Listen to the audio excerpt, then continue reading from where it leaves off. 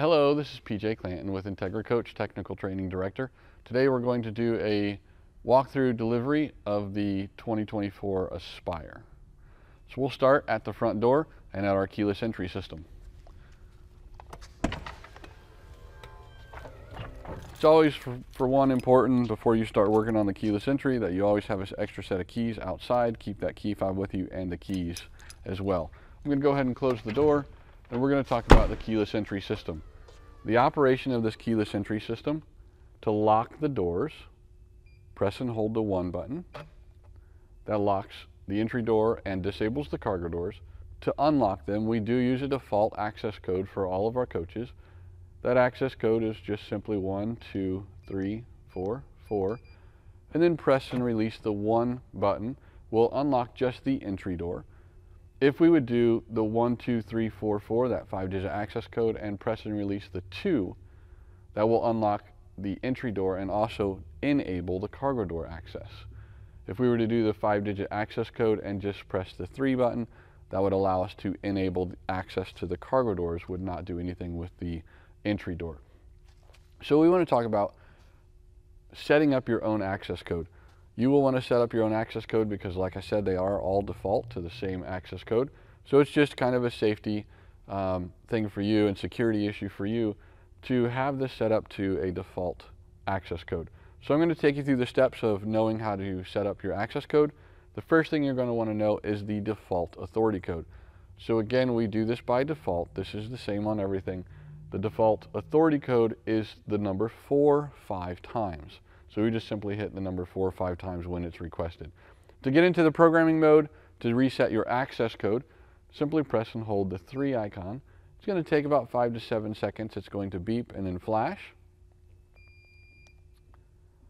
You will need to enter your 5-digit authority code. So for us, that is the 4 5 times.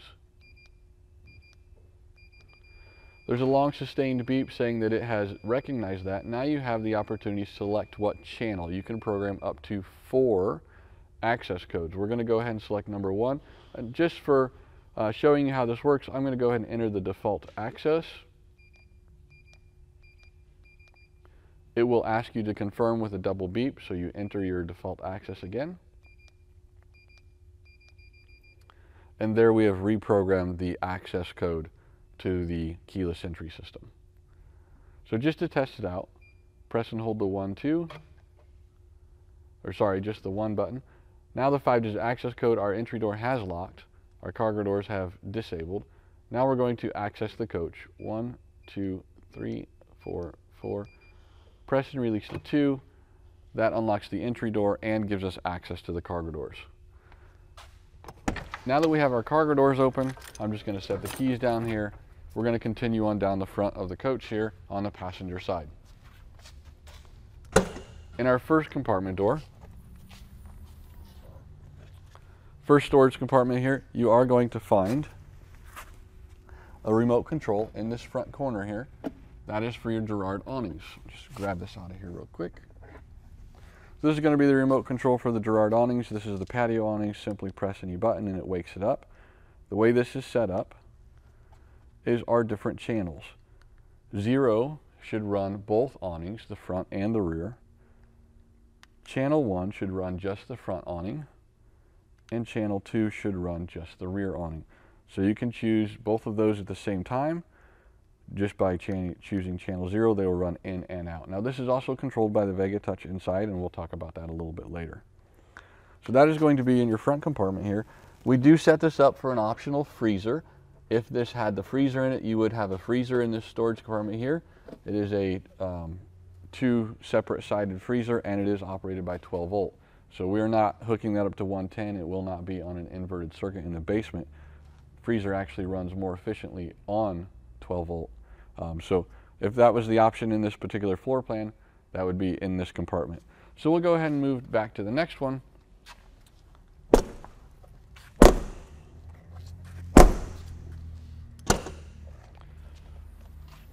The thing we want to see here is the auxiliary air input. The auxiliary air input is an air chuck that's located down in the basement here. That is going to be right here in between door 1 and 2. and you'll see that just listed up in here. I'm going to go ahead and turn the cargo lights on so we can get a better picture of that.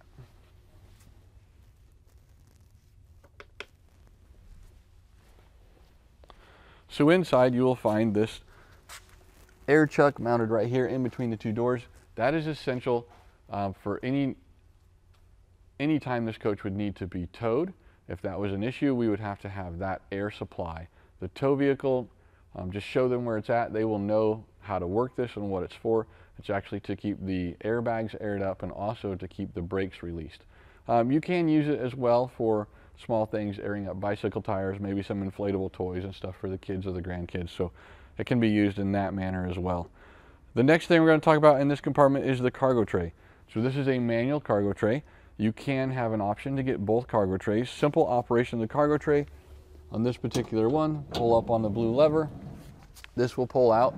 Obviously, we can store many things on here as you're filling up your coach and getting ready to hit the road. The one thing we want to make sure of is that we pay attention when it goes in and locks, that it latches in place. The other thing that's very important to understand is the weight capacity. So this has a caution sticker right here. The weight capacity on this is 800 pounds, and the key is that it's evenly distributed. So what we don't want to see is having a 500-pound tool chest on one side and maybe 3 or 4 lawn chairs on the other. That kind of gets that off balance. We put too much pressure on one side and that kind of wears out the bearings. It can also have an effect on the way this thing runs in and out. So we want to make sure that we have that evenly distributed. So we'll go ahead and close this up. Next thing we're going to talk about is the exterior TV and entertainment center. So on the exterior TV and entertainment center, the TV is on the swivel and tilt. So this does pull out. You have the ability to tilt it back and forth, swivel it back and forth as well. That is one of the primary reasons that there's only one strut on this door. Now that one strut is big enough to hold that up.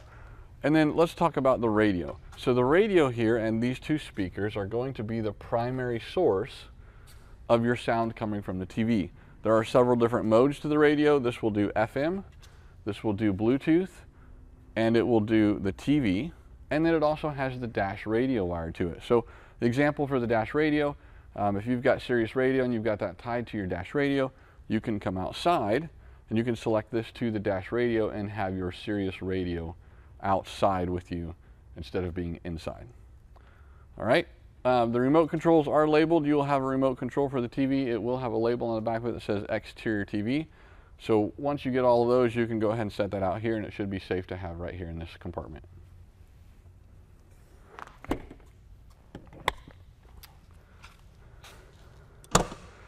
In this compartment here, we're going to open this up just so we can get in there and take a look at what's going on.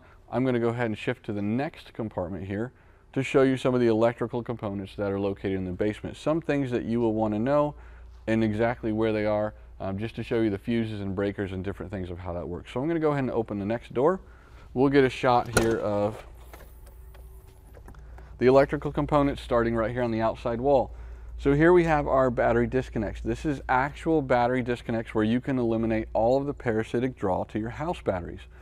So the different sources that are on here, the leveling jacks have their own power supply. The house power, this is going to be what controls getting 12-volt power into the entire coach. The battery link is our battery boost connection, so that connects the house batteries to the engine batteries, so we can use that as a supplemental battery. And then our generator and front fender compartment, that's the power supply to the generator and that front driver's side fender that have several components in it as well. This device right here is our Go Power solar controller. So this is going to be on all the time. Anytime you have solar power present, that is going to be showing up. You'll have some indicator lights right here up at the top, and that is constantly connected to the battery. So there is no disconnect to that. Anytime there's solar energy being produced, your coach should be drawing that in and saving that and storing it in those batteries, keeping those batteries charged up. Let's go inside here a little bit and look at the disconnect that's on this next wall in. That is for the inverter. So that rotary knob is the inverter control. It provides the 12-volt power to the inverter.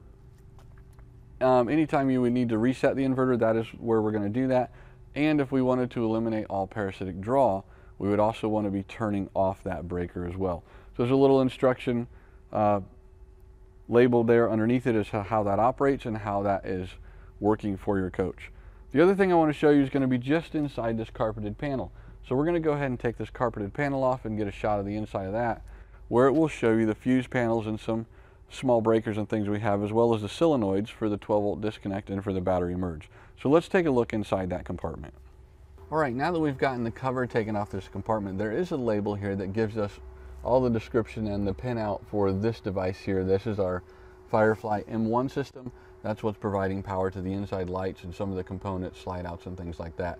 The other things we want to talk about in here, the battery isolator manager, that's this guy here. That is what connects our house batteries to our chassis batteries. The battery disconnect is what's providing our 12-volt power to inside the coach. So anytime you go right inside the entry door, hit the main power switch, it's got the little red light next to it. That's what's controlling this, connecting our house batteries to the load on the inside of the coach. Two separate fuse panels here. One is going to be a constant circuit, so these are on all the time. And then this one here is going to be a battery disconnect circuit. So fuses are going to be behind these clear plastic covers, and they are labeled accordingly. The battery disconnect circuits means that if we have the battery disconnect off, these are going to be disabled. The constant battery is there going to be enabled until we turn off the battery disconnects. Series of small breakers here are going to be some components that we have in the basement, things like the macerator and some toilets and things that are all controlled here in the basement. So kind of gives you an overview of the electrical compartment in the basement. We want you to be aware that there are fuses down here that you may have to come and check from time to time. Now that we've seen the electrical compartment, let's go ahead and move back another bay in the coach. This is going to be our fresh water tank. This is going to give you a gauge here where you can see how much water is physically in the fresh water tank, and then our gravity fill. So the gravity fill for the fresh water tank is just direct. Put a hose in and you can fill the fresh water tank from here through gravity fill. Note that when you do use the gravity fill, you are not filtering the water before it goes into the tank, so that may introduce some sediment into the tank.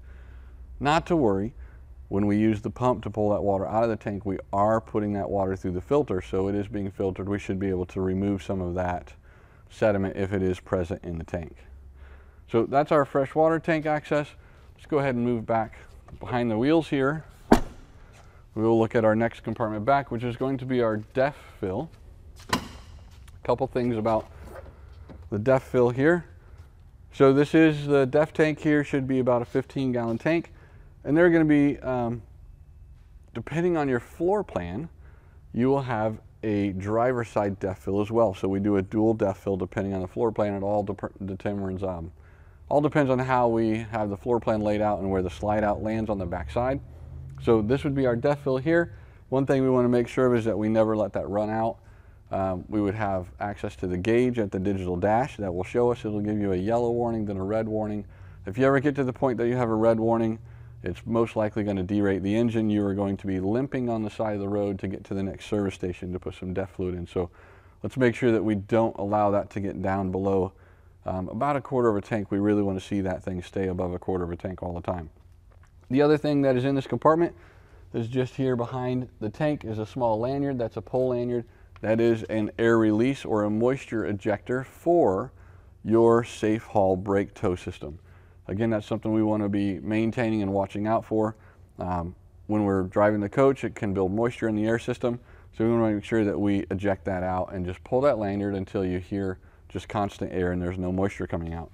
The other thing is going to be the valid air leveling system block or manifold. This is where we have Schrader valves where you can manually air up the airbags of the suspension of this coach. Again, this is a key thing that may come into play if you ever had to have this vehicle towed. A tow company could come in and manually air up each one of these bags to make sure that they stay at the right height. So that kind of sums up for our def fill here. Let's go ahead and go back to the next compartment, which is going to be our chassis battery disconnects and chassis batteries and fuse panels and things. We'll talk about these. So there are two large breakers that you see here right off the bat. These two breakers, the top one here is for your engine. This is what we call the chassis disconnect. What this does is prevents the engine from starting. So if we turn this off, it would keep the starter from activating. Anytime you're working in the engine, checking fluids, maybe checking the oil or trying to put coolant in or anything like that, just maintaining that engine, you would want to have this in the off position so someone couldn't inadvertently start the engine while you're back there working in it. This bottom breaker here is for the battery merge. So that is where we connect the chassis batteries to the house batteries. That breaker is just protecting the chassis batteries from our solenoid. Anytime you're driving down the road, the alternator can automatically charge your house batteries. And anytime you're parked for let's say 2-3 weeks, we can charge the chassis batteries off of our charger, our inverter, as we're plugged into shore power. The other thing we want to make mention inside is this fuse panel here. So this is just a rotary fuse panel. It does have a cover. It's about 1/4 inch to turn this. Once you turn that and it releases, there is a label on the inside that will give you the fuse locations, and there are some extra fuses and a fuse puller. So there's going to be several things back here, but most commonly in this fuse panel are your tow vehicle lights, or brake lights, turn signals, marker lights, that sort of thing. And it also has a fuse in there for your brake controller. So anytime we have an issue with the vehicle that we're towing, that's going to be where we look for the fuses to make sure that they are okay. These two breakers right here are also being supplied to us as the OEM for the body. This one here is going to be for our battery, chassis battery sense wire. So that basically just gives us the chassis battery voltage to our Vega Touch system. On our Vega Touch screen inside, there's a chassis battery icon. That is where that voltage comes from. So if you ever see any dashes or zeros there, we would just want to come back and check that fuse. This next little breaker here is actually for our engine door. So we're kind of going to make this transition around to the engine compartment, and that breaker is supplying power to our engine door switch. So to open the engine compartment, simply using this switch here, it's not a manual, it is automatic and powered. So go ahead and push the open, and that is going to open the engine door at the back of the coach.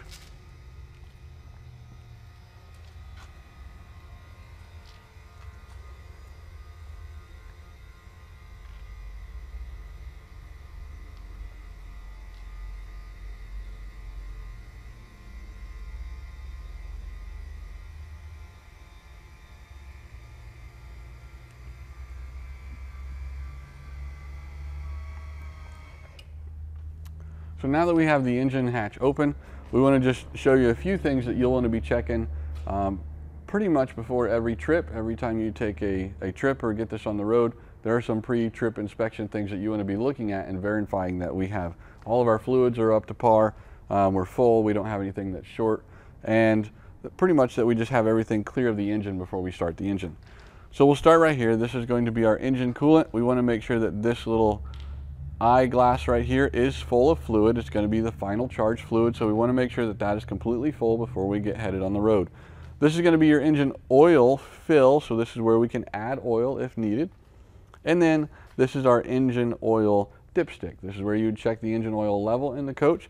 Again, check it for here, and then we would fill it here. Now this is going to be the transmission, where we would use the transmission dipstick to check the level of that. You can also use this as a fill tube, but there is an easier way to check the transmission fluid. We'll explain that a little bit later when we go inside and talk about the shifter pad, because there is a digital way to do that. That is a whole lot more accurate than using the dipstick. This right here in the center, a 110 junction box. This is for your engine block heater.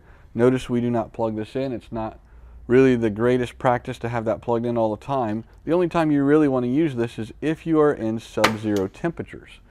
And now we're saying sub-zero temperatures. If you know you're going to be starting off in the morning, and I know when you guys buy these motorhomes, most of the time you're looking for warmer weather. So if you're in sub-zero temperatures, you haven't gone far enough south. So if you had to use this, you would want to plug this in the night before you're ready to leave, and that is applying to sub-zero temperatures. All right, another thing in here we're going to look at is the air filter and this little gauge here. This is what we call the air minder. This is going to give us the life expectancy of our air filter. So before we ever look at this really and see how it's going, we want to make sure we reset it. Just pushing it on the bottom, there's a little spring. You push that in and then it'll go down onto the bottom, and then we want to go start this again and let it run. Now if this would come up into the red change area, definitely we want to get that change right away. But don't trust this just on coming back here and looking at it after you've driven all day long. Come back here, reset it, and then restart the engine and see how much of a vacuum that pulls into it. The other things we'll talk about is the hitch and the connectors here for the hitch. This is your 7-way plug that is pre-wired for an electric brake controller. Now you would have to install the brake controller up front in the dash. There is a drop for that. It is pre-wired all the way back to the 7-way connector here. We just need to install the actual brake controller at the dash, and you would have availability to use the electric brake. For this connection here, that is the safe haul, and that is done by air. So I believe that this is set up from Spartan primarily for the Air Force One system that would go in your tow vehicle, and it supplies air pressure from the chassis braking system and applies to your tow vehicle. So that's something you can check out, but that is your quick connect for your safe haul tow. So now that we're done with the engine, we're going to walk around to the other side here and start going down the driver's side. All right, now we're on the driver's side. We're going to start from the back and work our way up. This compartment here is for our macerator system. This is the pre-installed macerator hose. It is an 1.5-inch discharge hose, and it is 21 feet long. We're just going to pull out just the end here just to show you how this is set up. So this would just would come off. This would go into your dump station or into your city hookup if you're there full time.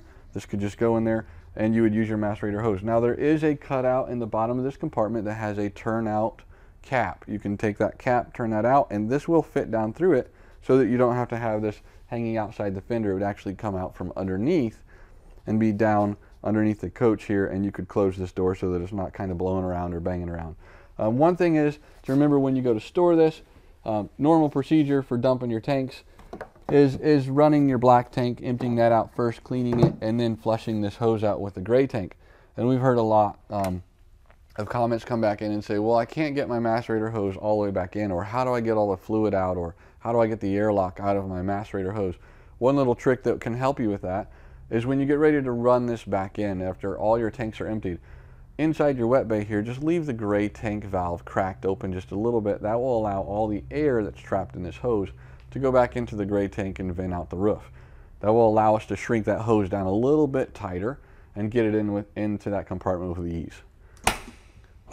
So we'll move up to the wet bay area. This is going to be our utility center where you're going to hook up your city water. This is where you will have your dump valves. Just several things that are happening in this compartment. We're going to take some time and go through each one of those and point out what they are.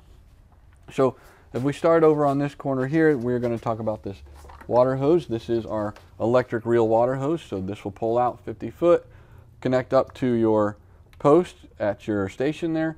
And anytime you want to retract this, there is a button here. Just says hose reel.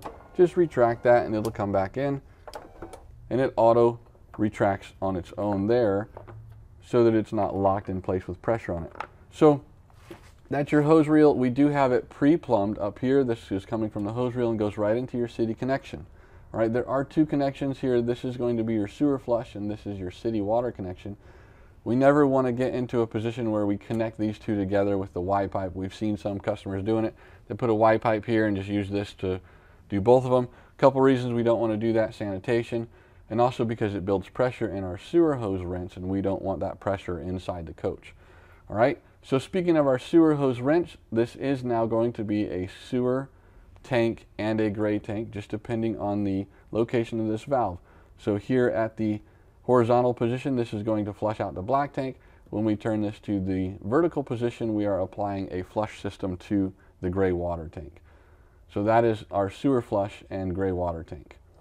Down here, this blue pipe, this is going to be for your drinking water filter. So if you have a refrigerator that has water in the refrigerator, dispenser, and an ice maker, that water is all going to be coming through here. Currently, right now, we have the bypass pipe in, but this would have a filter put in place there. We ship it with a bypass pipe in because we winterize the units before we ship them.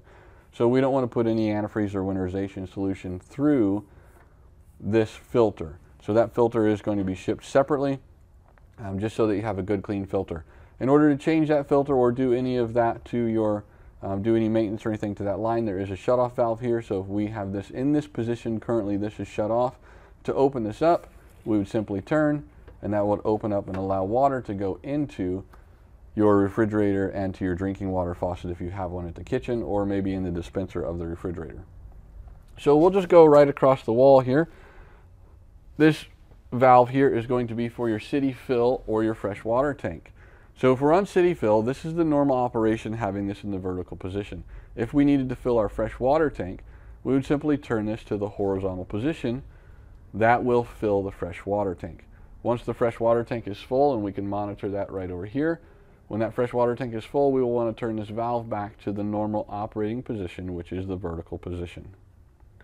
Coming across to our switches, this is the light on and off. Now again, this does have the individual switch in this compartment because it's kind of secluded from the rest of the basement. But in order for this light to work, you will have to have the cargo lights on from switch number 1 right inside the passenger seat there at the entry door.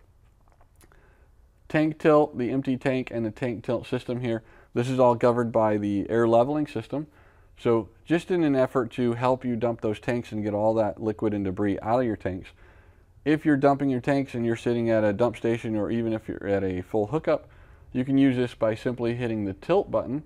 It will drop the driver's side and put some extra air in the passenger side, kind of creating a tilt in the coach. That is the same way that the tanks are angled. So they do angle out here to the driver's side, so everything will flow a little bit easier, maybe a little bit faster down to the driver's side to empty out and go through the Macerator system. The next switch is for the Macerator system.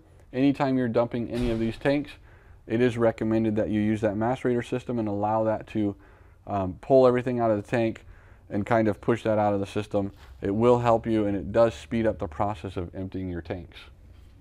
The valves here are going to be for each individual tank, the gray water and the black water. Again, in the process of dumping your tanks, we always want to do the black tank first and then wash that black tank out, and then we want to follow that up and flush out your hose with your gray water so that we're not using any solids or anything like that in our Macerator hose. The monitor panel here is going to be to tell us our different levels here. We have the battery, we've got a fresh tank, we've got the gray tank, and we also have the black tank. This also gives you the ability to turn on the water pump from outside. So maybe we walked outside, we need to do some things out here and we don't have the water pump on, we can control that from right here.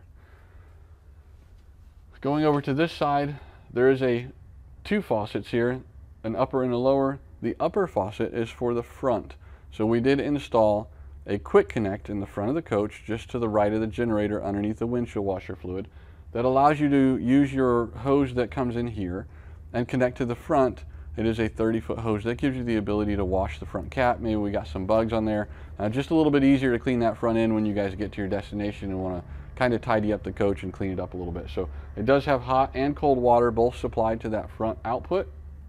And then this faucet here is obviously going to be for locally inside the wet bay, maybe spraying some hoses off and things. That quick connect will also go in here, and you have your hot and cold water control. This guy here is the whole house filter. So this is going to be filtering the entire water system. Anytime we're using this hose here, as we're inputting water in, it is going directly into this filter and filtering before it goes anywhere else in the coach. Also, when you are going to fill your fresh water tank, that water does come through the hose and go through this filter before it goes into the fresh water tank. And like I said, on the other side, anytime you use your water pump, you are also going to be filtering that again. So we're going to cycle that water right back through this filter.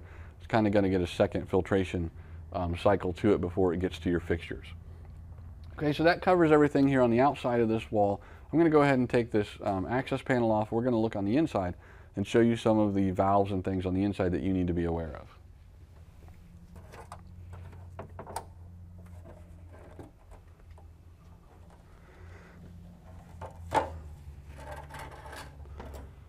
So once we get inside, we can see the things that we were talking about earlier that we ship with the coach. This is going to be that 30-foot coiled up extension hose here.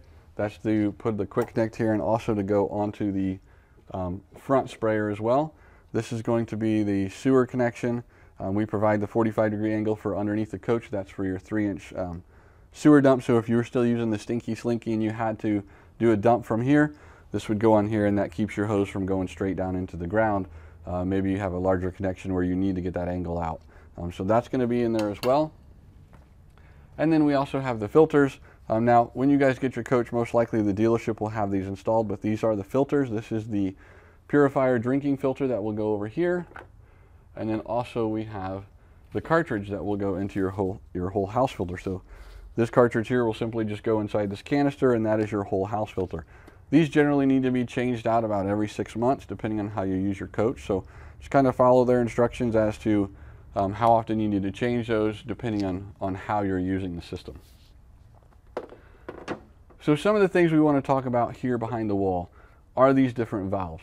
there are going to be two valves here, two what look like gate valves, and they are truly gate valves, but they are the output of the macerator. So this particular one right in the front is for the 3-inch dump that just comes right out here and goes down underneath the coach.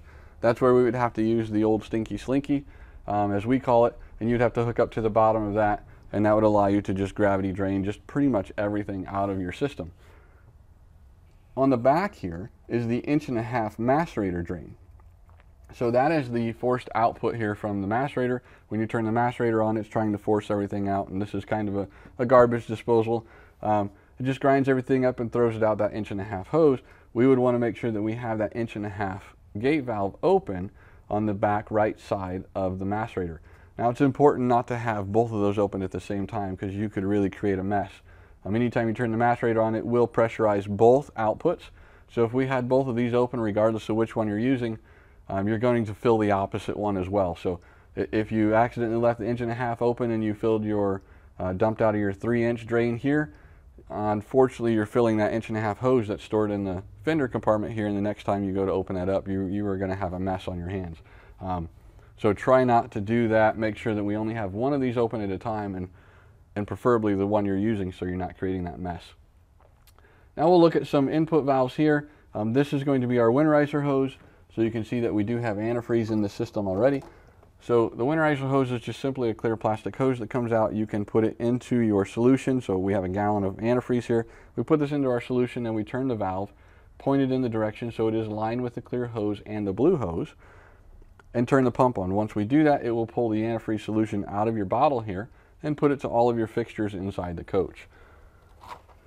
We're just going to tuck that back in here. That is your winterizer hose there. And now there are a couple more valves here down close to the bottom. Those are our low point drains, hot and cold low point drains. So easiest thing to do, let's say we are going to winterize the coach, we would open these up just to remove all the water so we're not pushing water through the system.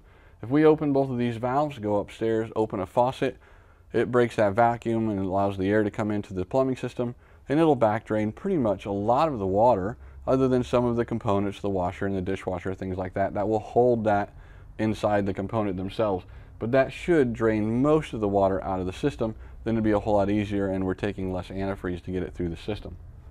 Another valve we want to talk about is right here. It is up on the top left here of the wet bay compartment. It is on the output side of the water pump. So the reason we have that valve in there is simply to prevent backflow from the city water into the fresh water tank. Oftentimes we would get that call up and say, hey, I'm sitting here at full hookup, been here for 3 weeks, and I just noticed that my fresh water tank is overflowing after 3 weeks of sitting here. Well, that could just be a small back pressure that's coming through the water pump. Anytime the city water is hooked up, we are creating pressure on the output side of the pump. So if that diaphragm in there or their check valve has any hard water deposits, it creates just a small pinhole, and that allows water to drip through and then backflow into the fresh water tank. So inadvertently we fill it up and we overflow it. We really don't want to have that situation where we're overflowing that fresh water tank. So be mindful of that. If you're going to be primarily hooked up to city all the time or a full hookup, go ahead and turn that valve off and only turn that valve back on when you need to use the water pump and pull from the fresh water tank. Now there is one more valve in here, and it is located just behind the wall. You can reach up here, and if I grab a hold of it here and maybe pull it down a little bit, you can see this valve is really just coming from this inlet to the whole house filter. So if you had your hose reel hooked up and you're out at the pedestal, it's hooked up to water pressure, you could come right here. Maybe we're having an issue not getting enough water pressure, and we want to check our filter here to make sure that we have a clean filter, or that we don't have any kind of blockage or anything in that filter. So we can close this valve here. It cuts off the incoming water to the system and release the pressure through the low points here, and then we would be able to take this filter housing off and check that cartridge. Now it's just another valve there so that you don't have to go and turn the post off, unhook your hose or anything to relieve the pressure. We can do all of that from right here in the wet bay. So I'm going to go ahead and close this up. We've been through everything that's in the wet bay, and then we'll pick up in the next bay forward. So now that we're done with the wet bay, we're going to move forward to the next compartment where we are going to have our shore cord. This is going to be our power supply coming in, and then obviously our Aqua-Hot as well. So let's take a minute and talk about our shore cord. You can see that we are already plugged in, and we do have a series of adapters here because we don't have 50 amp service where we're recording here today. we are going from a 50 amp adapter to the 30 amp adapter, and then down to the 110 here, and then plugged into an extension cord. So there are some procedures that you need to follow when doing this. There's some settings on the screen, which we'll show you here in a little bit on the Vega Touch screen, that you need to change and make acceptable so that it can use this power. We don't want to draw too much power through this extension cord, because that could lead to bad things on the extension cord and for your breaker inside your facility that you're plugged into. So on the transfer switch and the shore cord, it is recommended that you guys get a external surge guard, and that would plug into your shore cord here. That's just a protection to go around the shore cord. We want to see that because they are auto resetting. We do have a surge guard in our transfer switch. However, that is like a one-time use. Once that takes in a spike on it or has any damage done to it, that transfer switch needs to be replaced. So it is in your best benefit to get the external surge guard and utilize that when you're plugging in. Now, before we ever plug this in or plug the external surge guard into a pedestal somewhere, we want to make sure that the post breaker is turned off. We never want to plug this into a live circuit, so always have that post breaker turned off. And then once we're plugged in, go ahead and turn that post breaker back on. Your external surge guard, if you're utilizing that, it will check out that pedestal and do all of its safety checks before it ever connects, and then it connects all 4 contacts at the same time. So that's really what we want to see there. The one thing about this, the shore cord, we have had some customers call in and say, hey, does it matter if we have that shore cord completely extended? You know, do I have to have that pulled out all the way before I can use it? The answer to that is no. It can be rolled out, 2 feet, 3 feet, 10 feet, or 30 feet, which is the maximum extension of that power cord. The one thing you want to remember, though, is do not move that. Don't retract it or don't pull it out while the unit's powered up. If for any reason we need to move that, or maybe pull that hose out to get it out of the way of something else, or maybe maintenance is coming through and doing some work, you needed to move it over, so you needed extra hose out or extra electric line out, go ahead and turn that off, power down the coach, turn off the pedestal breaker before we move that, so we don't create any damage inside the shore cord. So moving over to the Aqua-Hot system, this is a diesel fired Aqua-Hot system, so there is some maintenance to this. Annual maintenance to this is going to be the fuel filter, which is up top here. That will need to be changed out, and also the diesel burner nozzle. So the fuel nozzle inside will need to be changed out as well, and they normally go in there and clean that burner chamber, clean all the soot and stuff out of it from the diesel burning. So that's going to be a yearly maintenance. All the time maintenance, really, when we say all the time, it's constant maintenance on this, is just to verify that we have enough propylene glycol in the system. So by checking this recovery tank here, we can see that this one is a little bit low right now. We normally want to see this in between the cold and the hot line, and we want to check that when it is up to temperature, when it is actually warm. That fluid expands when it's warm, so we want to check it when it is being used and it's hot and that temperature has expanded in there. So the solution that's in there is propylene glycol, boiler antifreeze, it's transfer fluid, and mixed with 50-50 distilled water. So we want to make sure that we are using the correct fluid. It's propylene glycol. We are currently using Century Fluids here at the factory. So it's best to have some of that on hand, and also to have just a regular gallon of distilled water. Anytime you need to go and fill this up, especially recent purchases, right after you purchase it and you get down the road 4 or 5 months, you come down and check this and it seems to be low. The reason that it's probably low is because the water has evaporated out of the system.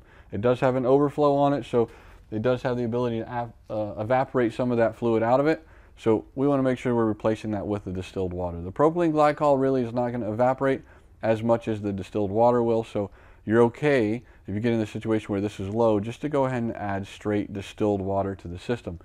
We can do up to about a gallon of distilled water before we need to run that propylene glycol in there. That kind of keeps that mixture, the propylene glycol to water mixture, in the right place where we need it to be. Another thing back here is the reporter. So this is the little black screen back there. It is an LCD screen, so just touch the screen, it comes on. That will give you the operation of the Aqua-Hot, so that will show you what current state it's in. If it's on, it'll show you the status. It will also give you the faults. If there's any fault here or anything that it recognizes is wrong with the system, it will give you a fault, and it'll give us an easier way to maintain and troubleshoot that Aqua-Hot should something go wrong. That reporter is also duplicated on the Vega Touch screen inside, so we will show you that when we go over the Vega Touch screen. One more thing about the Aqua-Hot is going to be the water lines, the domestic water lines here. You'll see the red and blue lines, and there are valves on those red and blue lines. It kind of makes an H back there. That is a water heater bypass. The reason that is important is for sanitation. Anytime we're sanitizing the water system in the coach, if you're using a chlorinated solution, any kind of bleach or anything like that, we want to make sure we bypass the Aqua-Hot because we do not want that chlorine or bleach solution inside the Aqua-Hot. The internal water lines of the Aqua-Hot are copper. If you know anything about science or have done any science fair projects in your past, you know that bleach and chlorine do not mix very well with copper. So one thing to maintain and understand that we don't want to sanitize that Aqua-Hot system. Now, for winterizing, it's a completely different story. We do want to winterize this Aqua-Hot. So if you get in the situation where you are going to winterize this coach, make sure that you run antifreeze through the hot water supply lines of your faucets and make sure that it fills the Aqua-Hot up. That domestic hot water line is creating a loop around the burner in the Aqua-Hot, so it always holds water in the bottom of that coil. You will want to make sure that we get antifreeze in there to prevent that from freezing inside the Aqua-Hot. All right, so there's two other things in here that we'll talk about. That is on the side of this electrical box here. There is a port there for your part cable. So if you were hooked up to cable at the pedestal and you had part cable, maybe you're there to resort full time and they offer that cable, you would want to connect that coax cable there. And also there's one that says yard dish or satellite dish.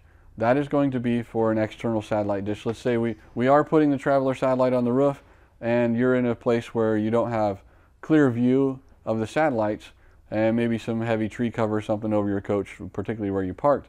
If you had a yard dish, tailgate or anything like that, you can simply hook that up, set it up outside here, get it into an area where it gets signal, and then we would just hook that coax wire to the connection here, and that automatically runs it to our entertainment center, where you can plug that right into the back of your receiver and use satellite signal from your yard dish rather than from the satellite on the roof.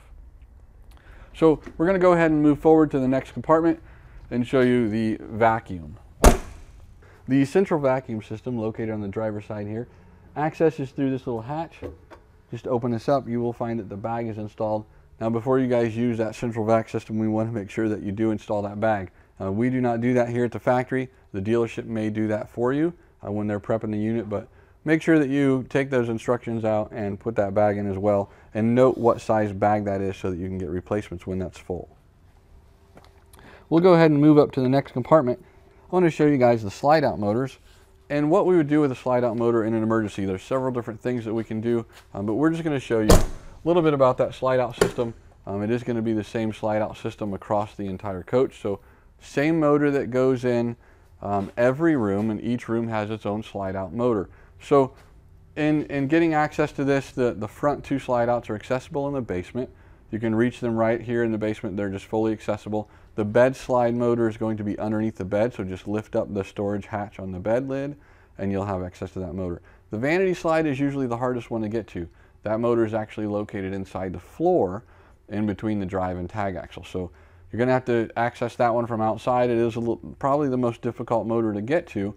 And we seal it up in a metal pan. It's got sealant all the way around it, so we seal that cavity up. It's a little bit difficult to get in there. But if you had to, you know where it's at in between the drive and tag axle. So we're just going to take a look at the motor here, give you a couple ideas of things that you can look for should something go wrong. It is just a centrally located motor here, has two shafts, cross shaft on each side, so that's what's driving your slide out, are these cross shafts. And then you'll notice that there are two shear pins here. There's one on either side of the motor, there's one here, and there's also one over here on the other side. Should you have any issues with your slide out, maybe the motor quit working or the brake is locked up and we can't get it to move, there's a couple options here.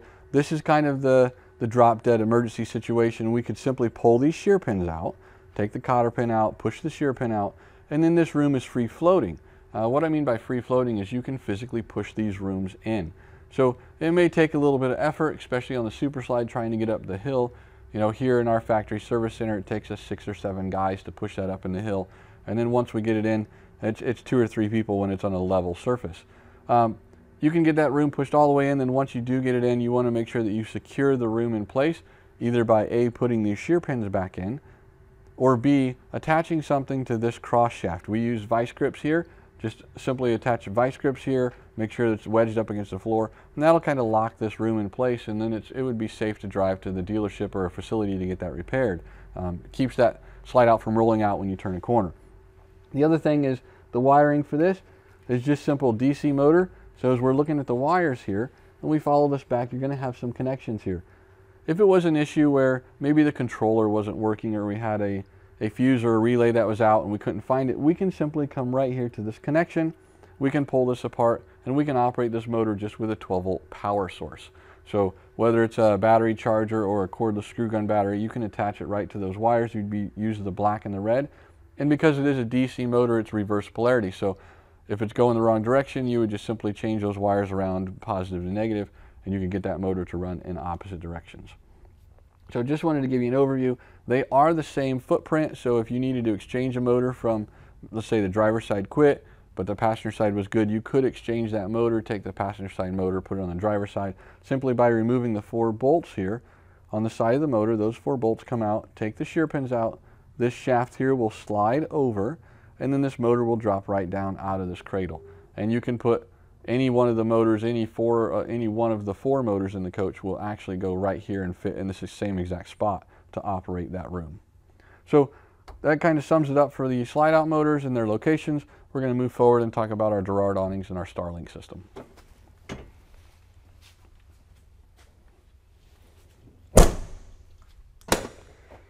In this next compartment, you're going to see an access panel here. Behind this access panel, we do have our Starlink system and our Girard awnings. So we'll start with our Girard awnings, just Velcroed on here, pull that down.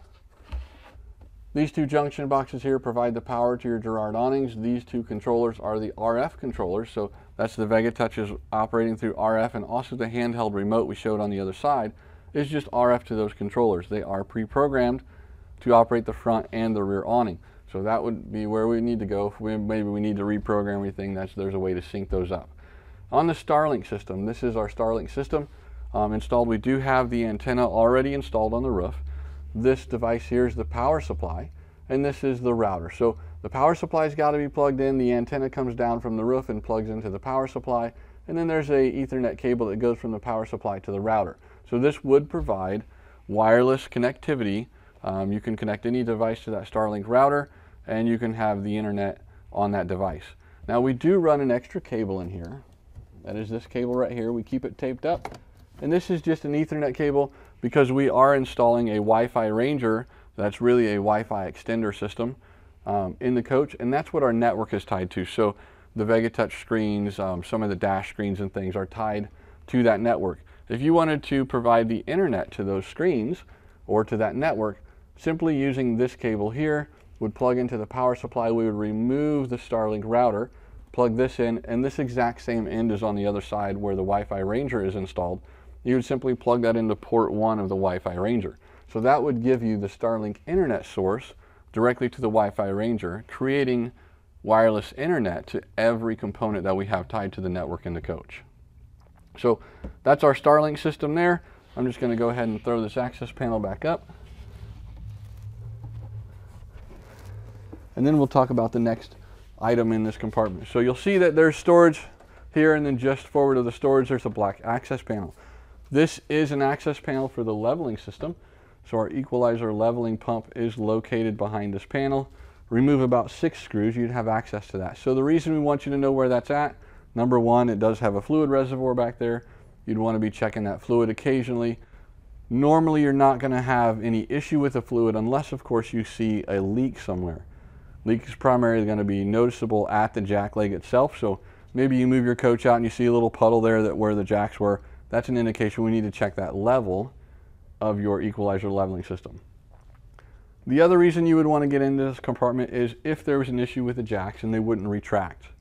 There is an emergency retract procedure. So on this leveling system, there are 4 solenoids that you would just open the valves on the 4 solenoids, and then on the end of the pump, it's going to be a little sticker. We take that sticker off and there's access there to the motor bolt where we can force that motor to run with the cordless screw gun. We've got all the instructions for that in your black satchel. That's going to be included with the coach. So we're going to go ahead and leave this area here and go up to the front fender, discuss what's in that front fender electrical panel access underneath the driver's seat.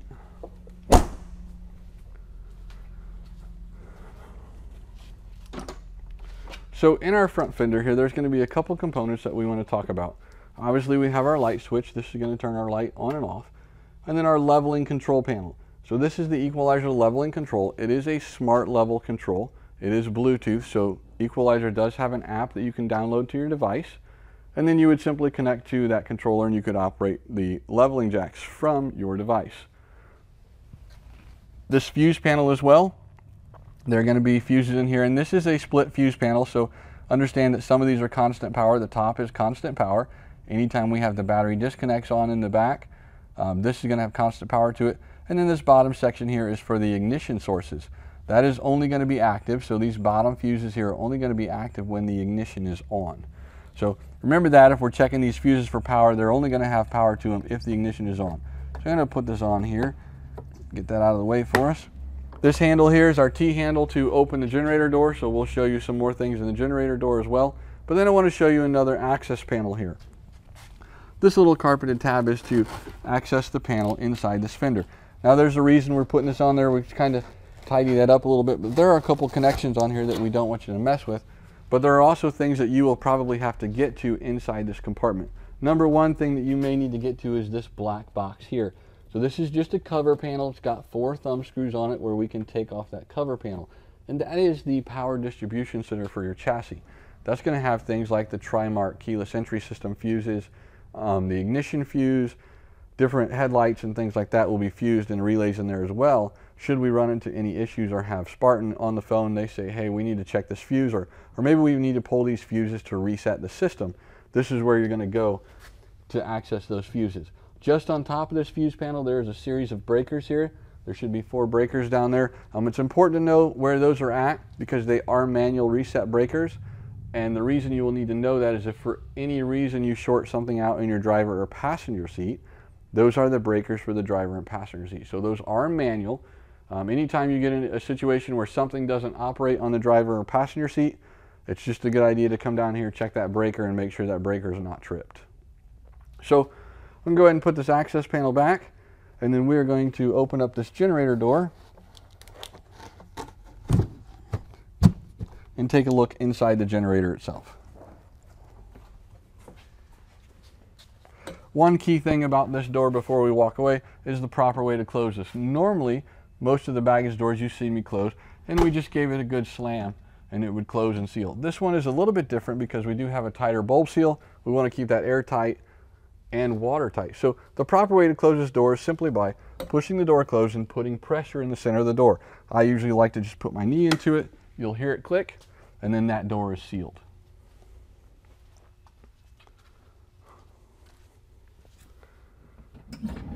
Now that we've pulled the hatch and the generator slide is coming out, you notice that I did this both from the top and the bottom.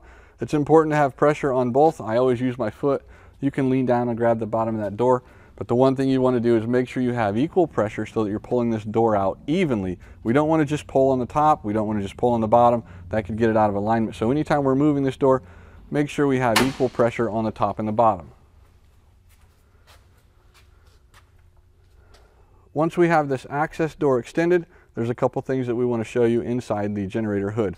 Number one is the generator itself. There is the start stop right here and an hour meter. And there's also a breaker here. So this is your 50 amp breaker. A lot of times we get a phone call that says, hey, we just left the Cummins facility and we have no power coming from the generator. A lot of times that's due because as they're working on this or servicing their generator, they will turn this breaker off and then they don't turn it back on when they're done. So it's just a matter of coming down, checking that breaker. If it is off, just go ahead and turn that breaker back on. That should supply power back to the coach. The other things that are going to be inside here, windshield washer fluid reservoir, make sure we keep that full. That's going to be used to wash the windshield off. And then this connection port right here. When we were in the wet bay utility center, we were talking about a way to clean off the front cap with a hose up front, and that top valve there goes to this hose. This is the quick connect right here. Just has your quick connect, so you would just bring your hose up here, connect it inside there, and then this has a cover on it just to keep it out of the road debris and anything that's coming in it. So that kind of everything that's down here visible that you can get to, that's kind of wrapping up a little bit of here. There's one more thing in here that we'd like to show you, and that is going to be the cab air filter. So straight up here inside this front cap, there is an air filter on your dash air conditioner. That is when we pull outside air in, we want to run that through a filter. So Eventually you're going to need to change that out. We're going to tell you probably between 6 to 12 months. You'll need to get down there and check it and clean that out. It is a paper cartridge, so it's going to need to be changed more often, just like the filter in your car per se, that you would change in your cab air filter or change your air filter for the engine in the car. You want to do that on an annual basis. So kind of make sure, check that, depending on how you're using your coach and how often you're using that, we want to go ahead and change that filter out. So I'm going to go ahead and close this back up. There is a small T-handle here that this locks in place. You will want to pull the T-handle out. Just give this a little nudge. Again, like I said, we never want to push just on one location. So I went ahead and unlocked that, and then I want to put this in with equal pressure. So I'm just going to give it equal pressure here and then here. Now, once it goes in, we want to make sure that this latches. The latch is on this side of it. So normally we just come over, give it one little push here, and that latches that in place so that this is secured. All right, now that we've finished the outside walk around, we're going to go ahead and step inside, and we're going to do the walk around on the inside. But before we go in, we just want to talk about the entry steps and some of the things here and the entryway. Our entry steps are controlled by a magnet in the door. When you open and close the door, those entry steps will come in and out. There is a switch located just inside the door that says step power that will disable that function. So what that means is it will not run the steps in and out when you close the door. The exception to that is going to be if the ignition is on. So if you turn the ignition is on, regardless of what that switch is in, when you close the door and that ignition is on, per se, you're driving down the road, that will automatically store these steps for you. So that is just kind of a safety override there, but you have the ability to lock these steps in this position. So as you're stationed at your resort, your campground, whatever you're doing there, if you're there full time living in it, you can leave these steps out going in and out of the coach. They're not going in and out, and you're not waiting for those to come out when you open the door. Another thing in the steps here is going to be the storage drawer right here. So this is just for smaller items, maybe a tire chuck, some gloves and stuff for fueling, dog leashes, doggy bags, things like that can be stored in here. Definitely don't want to be storing any of your gold bricks in there. It's a little too heavy for the drawer guides, and it may come out while you're driving down the road, and then could be a tripping hazard when you go to step out of the coach. Another thing on this passenger side console here is going to be the main power switch. So that is providing 12-volt power to inside the coach that activates the solenoid down in the basement. It does have the little red LED light next to it, so that's your indicator that that is on. Now, that is not truly a battery disconnect. That is more so as a 12-volt reset for the inside components of the coach. So you may be talking to tech support, one of our phone techs, or maybe the Firefly tech support, or even Valid tech support, and they may ask you, hey, can you do a 12-volt power reset for us? What they're referring to is this switch just inside the entry door. Just turn that off, count to 10, turn that switch back on, and that kind of resets it. Really no different than resetting a computer or a cell phone, just doing a restart on your screen on your computer. This is essentially doing the exact same thing there. A couple more things that are on here is going to be the step light. So when we use the step light switch, that is going to provide lighting to the step. We do have lighting all the way around, and that also controls the light underneath. So maybe you're going to be gone and want to come back and have some lighting at the steps. You'll want to have that step light switch on so that it provides light underneath the coach for those steps. Another switch that's just inside here is going to be the multiplex switch. On that multiplex switch, there are several things that operate. We have a master light switch, we have the entry light switch. It will control your awning lights and the cargo lights, things like that, that you will need to control right here from the front entry steps. The master light switch is going to control all the lights on the inside. That does have a memory in it. So if you were to walk out of the unit and maybe you had 4 or 5 lights on inside the coach, you would simply just hit the off button, and what that will do is it will memorize what state that's in. Now when you come back to the coach, just simply press the on button one time, and that will come back to the same memory. So those 4 or 5 lights that you had on are the only thing that come on at that point. If you wanted to turn everything on in the coach, all the lights on to 100%, simply press and hold that master light switch for approximately 3 seconds, and it will bring everything up to full light, and you'll have 100% lighting on every light in the coach. All right, so we're going to go ahead and step inside. We're going to go up and talk about the passenger side overhead and just kind of go around the cockpit and show you the things and features inside the coach. All right, so now that we're inside, we're going to go ahead and talk about some of the features here and some of the things you'll need to understand and know inside these overhead compartments. First, inside the passenger side overhead compartment, there are 3 controls up here. The Winegard Razor antenna, that is going to be your off-air antenna. So that is a HD antenna system, but that's for local channels off-air, and also for your part cable that is controlled through there. So to operate this, just simply turn it on. It will automatically search. That dish up on the roof will start rotating. You'll hear it a little bit rotate. and then it will search for local channels. Now it brings up a number here when it locks on place. It'll bring up a number. This is telling us right now we're inside a building, so it's not going to be as great, but this is showing us that it has locked on to 6 channels. We can adjust this. Maybe we need to do a little fine tuning. We still got a little haze or a little snow or the picture's cutting in and out. We can manually adjust this by the arrows here at the bottom, or we can just go ahead and do another search by simply hitting the search button. Now, that will give you off-air antenna. If you wanted to use part cable, this controller needs to be in the off position so the part cable can just flow through it, kind of like a pass-through situation, rather than powering that coax cable. When we power the coax cable, trying to look for cable TV or part cable, it's not going to give you any signal. You'll just get little fuzzy snow lines on your screen. So make sure this is turned off if you want to use your part cable. The next control in here is going to be for your slide outs. That is your slide out switches for extend and retract. Each one of them is labeled separately with an extend and a retract.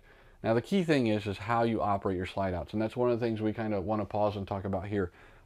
While you can operate all 4 slide outs at the same time, it's not ideal. That's not really how we want it to be set up. We want you to run one slide out at a time. And here's the process of doing that. For Entegra Coach, all of our slide outs need to be ran while the vehicle is in ride height. That's probably one of the most important things you can get out of talking about slide outs, is when to operate them and how to know that they're all the way out or all the way in. So when to operate them is only at ride height. So the startup procedure or setup procedure when you pull into a campground or you're in a back through site or a pull through site is that you want to first make sure the coach is at ride height. So as soon as you turn the engine off, make sure that it's at ride height, and then you're okay and it's safe to run your slide outs in and out. So only at ride height. We can't say that enough. It's very important that we only run those slide outs at ride height. Once we're at ride height, then you can go ahead and level the coach, use the leveling system, and bring the coach to a different level that you need.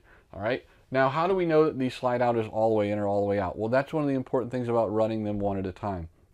There's not per se a limit on these where you hold the button and it goes out and stops on its own. That's not the ideal case. The ideal case that we want to see you do is listening to that motor, and it's all going to be determined by the pitch or the change in the sound of that motor. You can press the extend button, and as soon as that motor starts to make a change or you hear that motor start to bog down, that's the indication that that room is all the way out and sealed. It has made contact with the outside seal and it is in its sealed location. We never really want to hold that button until it stops on its own and you hear that click at the end. We've at that point applied too much pressure to the outside wall and to the fascia board. So important process of how to operate and run those slide outs. Now if you were getting ready to leave, that teardown procedure is going to be kind of opposite of what it was when we set up. When we go to leave, the slide outs are going to be one of the last things we do before we actually pull out of our campsite, because we want the engine to be running and we want this coach to be at ride height again. So that means you need to start your engine, go to high idle, and then retract the jacks. Once the jacks are up, we can confirm that we're at ride height, and then once ride height is achieved, we can go ahead and run all these rooms in. Again, making sure that we don't overextend or over-retract those rooms is very important. The next thing in this overhead here is going to be the air conditioner overrides. Those are the emergency overrides for your AC system.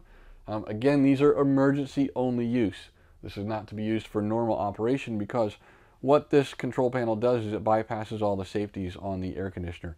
In the event that you have a Vega Touch issue, maybe the screen on the inside has failed, or maybe we think there's something wrong with an air conditioner, we can simply go to this override switch and we can test the air conditioner to make sure it works. Maybe we use this a lot in troubleshooting when customers call in and say, hey, I don't know that I have power. Well, let's go up and hit each one of these. If you have power to your coach, each one of these will run. But the key is we only want to run these one at a time, and we don't want to run them for more than 30 minutes. And the reason for that is because we are bypassing all of the safety features in the air conditioner. We're bypassing the pressure switch, we're bypassing the freeze sensor that goes on the evaporator. And good chances are, if you're in hot weather, you need to use this override, you're in a situation where you're going to build moisture on that evaporator and it's going to freeze up. And once it freezes up, if we're not controlling that pressure switch, the compressor is going to see a drop in pressure, and we could get into the point where we freeze the compressor up. So we want to be very cautious of that. So if we do have to get in a situation for using these, we're going to turn on the front air conditioner, run it for 30 minutes, turn that off, turn on the second air conditioner, run it for 30 minutes, turn that one off, and then we can switch to the third. Just kind of stay in that rotation and that plan of just using one at a time.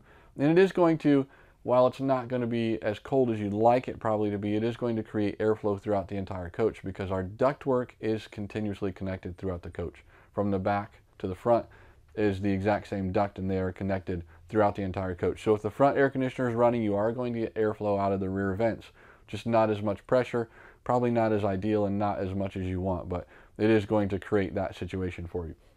So that is all the controls here in the passenger side overhead. We're going to move to the front overhead here, and what we will have in here is going to be our Winegard Traveler control. So this is controlling the Winegard satellite antenna. This is for your high definition satellite, and this is the fold down dish that is on the roof. So to activate this, we would hit this power button here. That will come on and you'll get a display here on the screen. Now, one key thing about this is it will search for its own signal. It will lock on its own signal when you put a satellite receiver in. It will find that satellite signal and lock on it. But what we don't want to do is forget that that is up when you guys go to leave or travel. So to get this to go down and power this down, press and hold the power button until it says powering down, and it'll go through the whole process and tell you on the screen that is in the process of stowing. And then once it is completely stowed down in place, it will say stowed on the screen, and then that power will shut off on its own. So it'll go back to a state like this right here where it just has backlighting on the switches. Some of the other controls in here are going to be your front overhead TV. Now, there are several remotes in the coach. Each remote is labeled for its specific TV, so make sure you grab the right remote for that. There are some things that can happen with this front TV surrounding our dash area, so we're going to talk about that when we get into all this digital dash stuff and how it connects to the overhead TV as well. So we'll move over here to our driver's front overhead. This is going to be our Trimark keyless entry system. This is the control box for that. It will have all of your serial numbers and everything for Trimark. That's important to know. If you ever had an issue with a key fob, you'll want to let Spartan know or Trimark know what those serial numbers are so they can plan accordingly to getting you new parts and programmed. But this control here, just two switches in this overhead, both for the Trimark system. One is going to be for programming the key fob. So if you ever had a key fob that lost its sync, there's processes and things that happen. Maybe the battery goes out and it had been sitting too long and it would lose its sync with the system. That's where you'd have to resync it. We did time this out at one point. It was if you were away from the coach outside of reception of this box, if you hit one of those buttons on that key fob approximately more than 60 times, which most of you probably won't do unless you let your grandkids have your keys, that could possibly lose sync as well. So just the left button on here is for your key fob. Hit that button 3 times, so you just hit it 3 times, and then you can press any button on your key fob, and that will sync it back to the Trimark. Now, understand if you have to do that situation, you need to have both of your key fobs there present at the same time. And if you have added key fobs to it, maybe 3 or 4 key fobs, whatever the case is, all key fobs need to be there present at the same time so that they all have the same sync process and get synced up to that Trimark control box. The other switch up here is for the keypad authority. We talked about this outside when we first started with this walkthrough on how to program your own keypad access code. Now, to program your access code, you had to have the authority code. Our authority code default on the Entegra coach is the number 4 5 times. So again, that's across the board for everyone. We really encourage you to change that authority code so that I don't know your authority code when I see you at a campground or a rally or anything. I can't just randomly come up and change your keyless entry access and lock you out of your coach. While it would be fun, that's not really what we're looking forward to doing. So we would encourage you to change your keypad authority code. Simply just press this button 1 time, and then you'll need to go out to the keypad outside. Now, you only have 5 seconds to do that, so it may be best to have 2 people, maybe one of you outside and one of you come in and hit the button. That keypad will beep and flash, and then you need to enter your new 5-digit authority code. So whatever you choose, it's got to be numbers 1 through 4, but it needs to be 5 digits. Once you enter 5 digits, it'll beep twice, and then you need to enter those same 5 digits again to confirm it. That's really the only steps there are to changing that authority code, and then it allows you to change access codes as well. So something to keep in mind. We do encourage you to change that authority code on your own. Inside the driver's side overhead here are going to be 2 breaker panels, and we'll talk about these coming in. This first one here on the left is going to be your main breaker panel. That is controlled by shore power and generating. So what that simply means is anything in this breaker box will only operate if you have the shore power connected or we're running the generator. So that's what we mean by main breaker box. It requires that incoming power from those devices before any of these will operate. So that's going to require shore power or generator operate. That's going to be things like your stove, your electric element in the water heater, the air conditioners, the washer dryer, things like that are all controlled by main power coming in. We would never have those on an inverted circuit. So the other box over here on the right is going to be your inverted circuit. So anything in this breaker box is on an inverted circuit, which simply means this: you don't have to have shore power present, you don't have to have the generator running, and these components will operate. That's going to be things like your microwave, your dishwasher, the refrigerator, of course, your TVs, and there's our numerous outlets throughout the coach that are also on an inverted circuit. So you don't necessarily have to be plugged in. All the 110 outlets around the cockpit area, so if you needed to charge a cell phone or a computer or anything like that while you were driving, you could plug it in here at one of the consoles, and those outlets are inverted as well. So the inverter is going to operate, and there is a safety built into there. We do have a low battery cutout. Should your batteries ever reach 10.7 volts while your inverter is running, that inverter will automatically turn itself off, and that's really a protection built in just for those batteries so that we don't flatline or run those batteries completely dead. One thing to remember about these breaker boxes, this is just a plastic latch here, and it does need to be latched in place. We've had several calls. We've got this rattle in the front of our coach. We can't determine what it is, and most of the time it's going to be one of these. Just as an example, if this is not latched and you're driving down the road, you may start to get this little chatter as you're driving. So make sure that these are kind of sealed up and closed off, latched in place, so that you don't get that rattle while you're driving. So now that we're done with the overhead stuff, we're going to take a look at our driver and passenger seats. Now these are both going to have the same function. They both have a footrest. The passenger side footrest can be used in the forward facing position or turned around in the reverse position. The driver's side, while it has a footrest on it, we encourage you only to use that footrest while that chair is turned around facing the back of the coach. There is a safety built into that so that that doesn't run when the key is on. But the operation of these seats, they do all move forward and they do all swivel. So the key operation is anytime you want to swivel the seat, that you run the seat all the way forward. So I'm just going to go ahead and take the time here, run the seat all the way forward, and show you how the seat swivels. Once we get it all the way forward, there is a small lever on the opposite side of the seat. You simply pull up on this lever, and that allows you to swivel the seat around and face the rear of the coach. Now you can position this however you want. Now you can run it back. You can run the back of the seat, recline it back a little bit, and then maybe run the footrest up.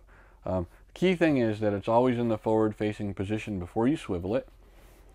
And also another tip about the chairs is anytime you're using your slide outs, make sure that this back here is forward enough that we're not getting any interference with a slide out. We do put in all of our literature that they need to be as far forward and fully in the upright position.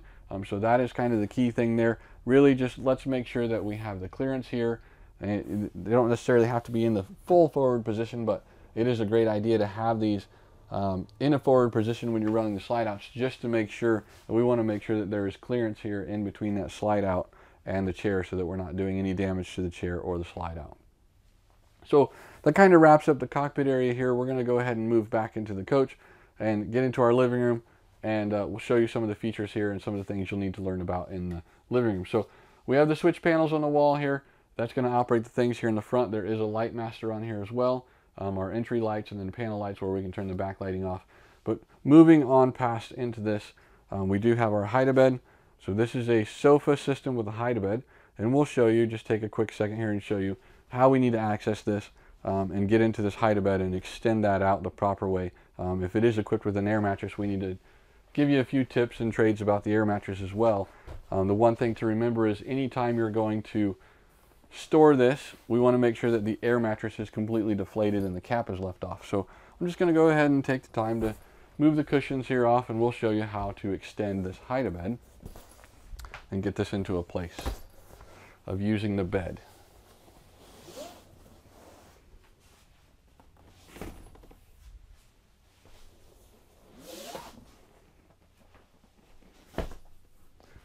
When we have all the cushions removed, there's a handle right here in the center. We can simply pull up on this, and once it comes up into position, you can pull this mattress out. Now it does have an arm that extends down here at the bottom. That will take place and sit on the ground. Once that is set in place, simply grabbing the center here, we'll lift up the last leg, and this just folds over and does this. Now, if the mattress is deflated properly, it's going to end up something like this. This simply just folds out, and then will clip into place here on the retainer at the end of the mattress. Once you have that clipped in, it's okay to go ahead and access our air pump here. we would hook up our air pump and plug this in. There is an outlet there at the kitchen wall that we can air up this mattress. Again, when we're done, we want to make sure that we take all the air out, let all that air out, and we want to leave that cap off so that it doesn't trap anything in there. The key is, if you were to get into any high altitudes and there's air in this, you fold it up, it's got pressure in it, it could burst the bladder on the inside of the mattress. So we want to avoid doing that. So we're going to go ahead and store this back up. Once we have all the air out of it, again, just lift up on the bottom here. This is going to come down and make sure that we lock this bar into place. So it is going to put a little pressure, and when we have the cap open here, that allows the air to release out of that mattress. Once we have that locked in place, it's simply just pushing this back into place where it was. And then we can return all of our cushions so we have use of our sofa again.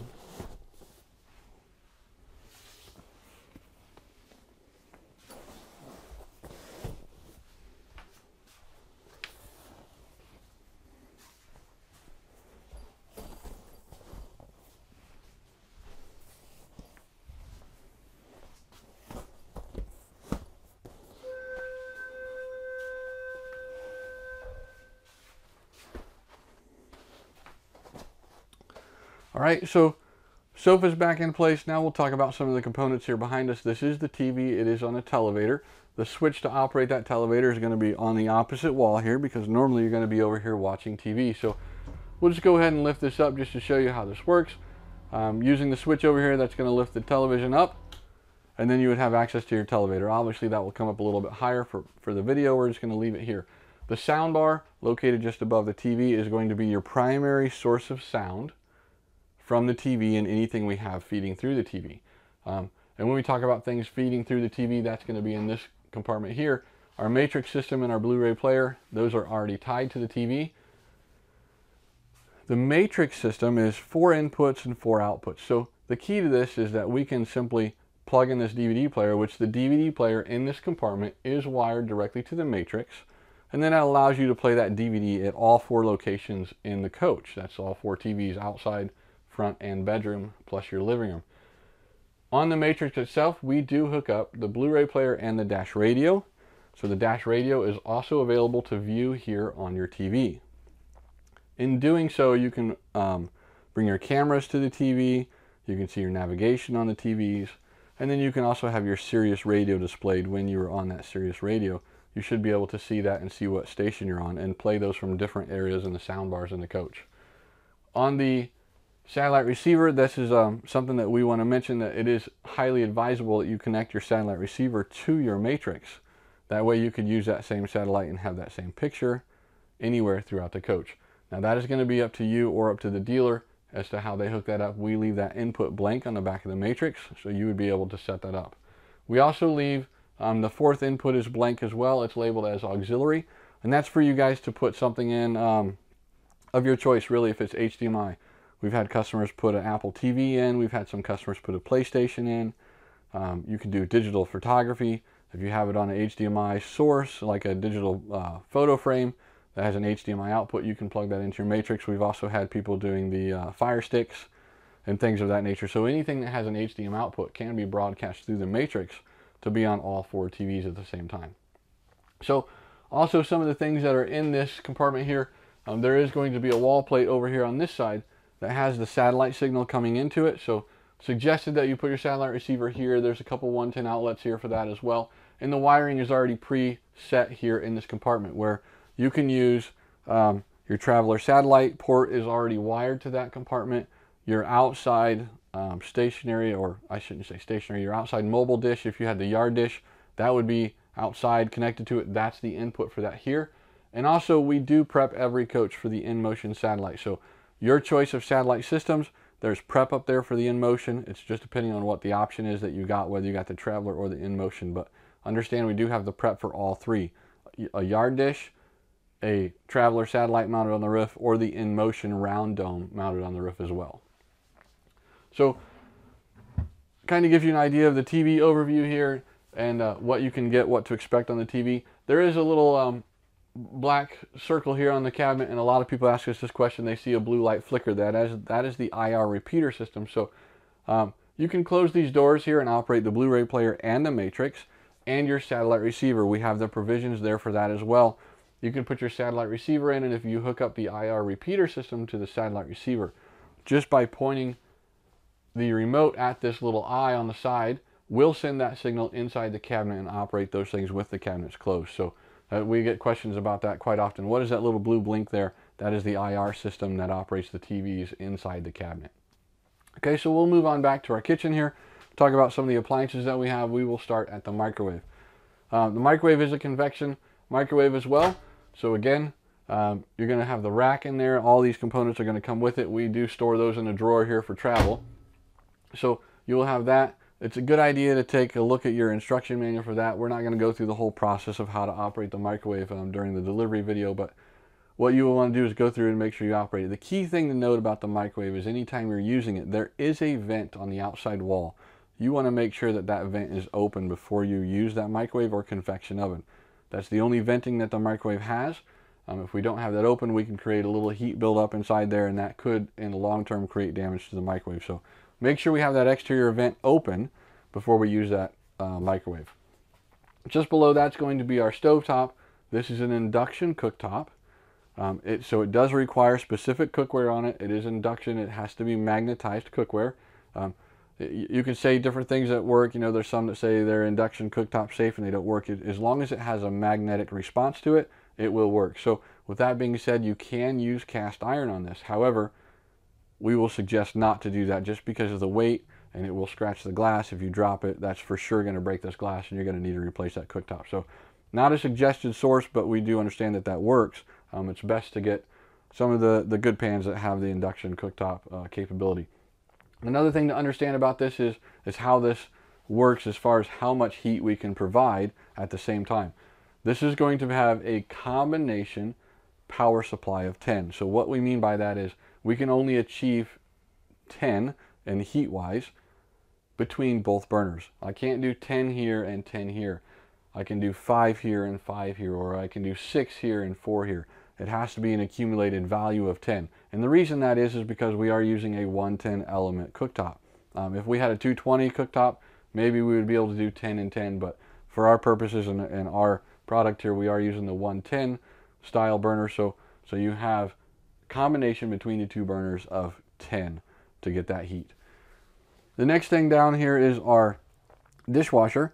And the key thing about the dishwasher, again, we're not going to go through the whole operation, but the key thing is to have the dishwasher locked at any time you're traveling. So anytime you're sitting still, you're using this, maybe you're using this for storage, or you actually use it as a dishwasher. We've had both responses really. And the one thing to remember is that we want to have this locked anytime we travel. So I'm going to go ahead and show you how to lock this up. There is a lock icon here, and it has its own separate button for lock. Now if we press and hold that lock button just to hear one beep, all it does is lock out the controls, so we can't change anything or touch anything. That would, maybe we got some grandkids around that like to push buttons, and you just want to lock it out so they don't accidentally start it. You could do that just by touching that lock button, and it gives it one beep. But the proper way to lock this is we need to hear 2 beeps coming through this dishwasher. So I'm going to go ahead and press and hold it. That was 1. And that was the second beep there, and then you also could hear that lock in place. So now that is locked. Another thing to remember about this is on an inverted circuit. So if we ever lose power to the dishwasher, it is going to unlock itself. Now, when it powers back up, if it hasn't been too long since it's powered down, it will lock itself. It will remember the state that it's in, and it will relock itself. But if it's been sitting for a while, maybe we had it in storage, had everything off, it will lose that memory in it, and it will not lock anymore. So we want to make sure and just verify that that is locked before we take off and depart on a trip. So that's kind of all of our components in the kitchen. We're going to go ahead and move back into the bathroom here. This floor plan is going to have the bathroom next. So we're going to talk about the toilet and some of the things that are in the bathroom cabinet as well. So now that we're in the bathroom, we're going to talk about the toilet and the toilet controls. The switch panel on the wall here is the flushing switches for the toilet. So small flush here and a large flush depends on the amount of water and the amount of debris that's in the toilet. So use those accordingly. And then one thing you need to know is when we go to travel, we want to empty this bowl every time we go to travel. So to empty the bowl, just simply press both of these at the same time. So we're just going to do this here. And that would, if I had the water pump on and everything, press both of these and let go. It's going to empty the bowl, evacuate everything out so it's not sloshed around while we're driving. On this control panel, there is also a little indicator light down here at the bottom. So when this is green, that is indicating that your black tank is empty and you can use the toilet as much as possible and anytime you need to use it. Now this will go in different colors. It will be green, yellow, and then red. Once it turns yellow, it's telling you that you're probably between 50 and 60%. Maybe take caution and understand that we're getting full. If this turns red, it means that this is detecting that the black tank is full and it will not flush anymore. Now let's say that you have an issue where you know the tank is empty, you just dumped it, but this is continuing to stay red. Maybe we have something stuck on the inside of the tank and can't get it off, and it's blocking that sensor from seeing that the tank is empty. There is an emergency flush on this. If you press and hold either one of these buttons for 6 seconds, even though the light is red, that will allow you to flush the toilet in that emergency situation. Now, that's going to have a lockout on it as well. It'll only operate so many times until we get this light back to green. So understand that it can be flushed if the light is red on there, possibly because we have an issue with the tank sensor. So we're going to switch to the other side of the bathroom here and show you inside the cabinet. This cabinet does have a fuse panel inside, and it is labeled here what's operating it. This has the vent fans and a few lights and things. And also there is another controller like we had in the basement that's going to be behind these access panels here. So access to both of these, the fuse panel, and then the controller will be behind this panel here. Another thing that we need to show you of how to operate is the vent fan. So the vent fan in the bathroom is located, the control is located on the wall here. Just as simply push button control. Rather than being on our Vega touchscreen, you can operate it right here from within the bathroom. All right, so as we leave this half bathroom here, I want to show you the outlet here on the floor. A couple little things here. This right here is our CO detector, and then this guy right here is for your central vac system. So if we open this up and have our central vac hose, simply insert the hose here and that will automatically start the central vac. Also, along with our central vac system is a dustpan. So being as we have tile floors across the entire floor here, the kitchen and the bedroom and things, you can simply sweep everything up, and it's a little more convenient to just sweep everything up into a pile. Sweep it over here to this location, and this is that vacuum dustpan, and simply by just turning this on, that opens that up and it would pull anything. You just sweep it right into that dustpan and it would go into our central vac system. So neat little feature that we have. There is a box down in the basement that has all the attachments for your vacuum as well. It has a hose that reaches anywhere in the coach, as well as different heads and attachments for it. So make sure you utilize that central vac. As we walk back through, I'm going to show you the pocket doors here in the proper operation. And kind of pocket door, simply just push this down. This is a double pocket door on this floor plan, so it will have two doors here that will come out and extend fully. What you want to make sure of is that it's locked in place. That will lock in place when the handle goes up and down. To open that back up, just push down on the handle and then push the door back into the wall. And the key thing is to remember, anytime we're traveling, we want the pocket doors to be in this position.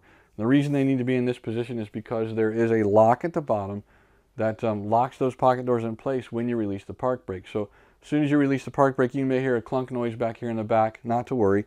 That's what this is it's locking these pocket doors in place. So we don't want to try to move these while we're driving down the road or the park brake is released.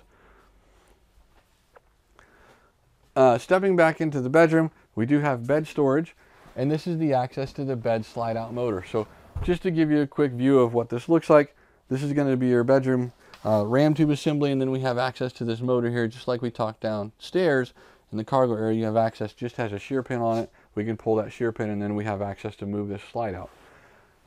The mattress in the Aspire is going to be a standard mattress. This is just going to be a mattress. It's not a Sleep Number or Air mattress, so no controls to show you on the mattress, but that is just to give you a heads up on that mattress.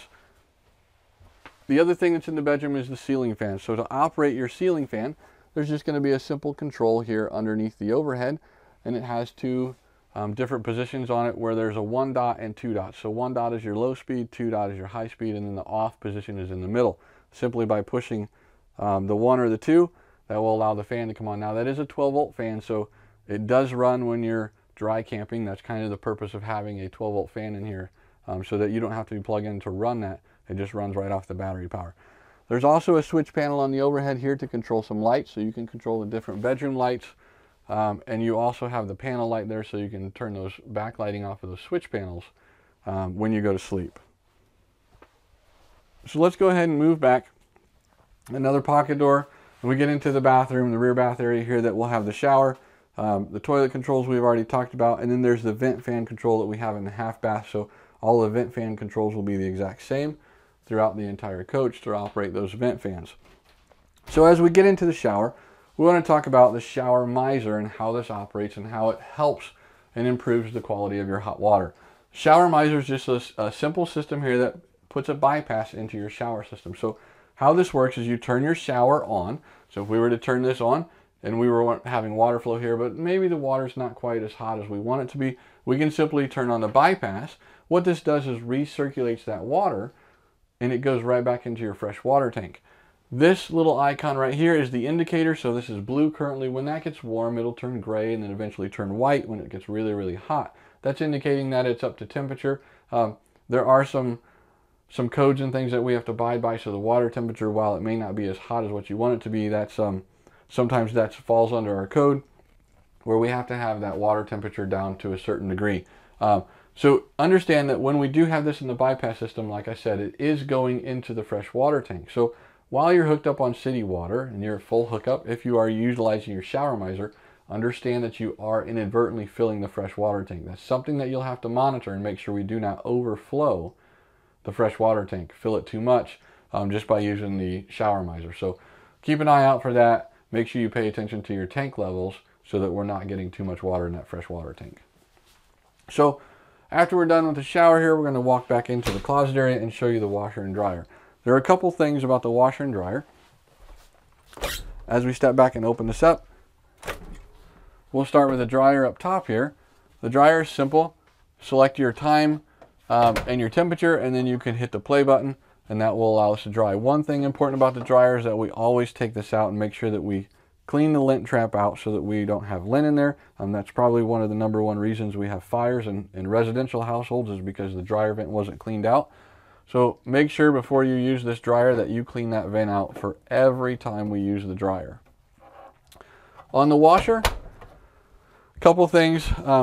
Power, turn it on, select your source, and then your dispenser here for anything that you need to put in for all of your cleaning chemicals. The one thing we will tell you is that we don't want to use in here is the pods. We do want the high efficiency detergent, but we do not want to use the pods, because what will happen is the pod will get stuck inside the screen down here. It has an input on the drain, a little screen on there that blocks and catches any debris that maybe we leave in your clothes. And normally we'll see things, and this probably applies to the guys, where we leave toothpicks in our pockets, or we have spare change or screws or something that we found on the floor or the ground, and so it will trap those there. If we're using the pods, we tend to see those pods build up in there because they don't dissolve all the way. So that's one thing that we want to make sure that we're using the high efficiency detergent, and that we're not using the pods inside the washer. To access that screen that we were talking about to clean out, it is behind this panel. So you will need to remove this white plastic piece here at the bottom. That'll allow you to pull this out, and then you'll have access to that drain. Now the washer sits in a drain pan, so when we do pull that screen out, it is going to drain some water out of there because it does hold water internally. So not to worry, it's okay, we have that drain pan in there. That drain pan is there in case something happens with the washer, or we overflow, or like this, we're cleaning that drain out. It will automatically go and seek its way outside. We have that drain pan that exits outside into the engine compartment, and it'll just drip down onto the ground and no issues. Another thing to remember about the washer is while you're not using the washer, it is a best practice that we do not leave this door closed. So the way this cabinet is set up, you do have enough room here that we can leave this door just cracked enough right here. Now this is not the suggestion while you're driving down the road, because this will rattle and bang up against the back of the door and cause issues. But if you know you're going to be there for a little while, go ahead and leave this door vented, kind of cracked open. And that's one of the purposes of having the vents on the door here. We can close these doors and not affect that washer, and it has a chance to air out, so we're not building any mildew or moisture inside that washing machine. So the rest of the things in the closet, we have all of our lights, our light switches as we walk in the door here. We'll control your ceiling lights in the closet, and then we'll go back into the bathroom, have some light switches on the walls there, and then we'll keep going forward into our bedroom, where we're going to access the bedroom TV. We're kind of doing this whole delivery in a walk all the way around the coach.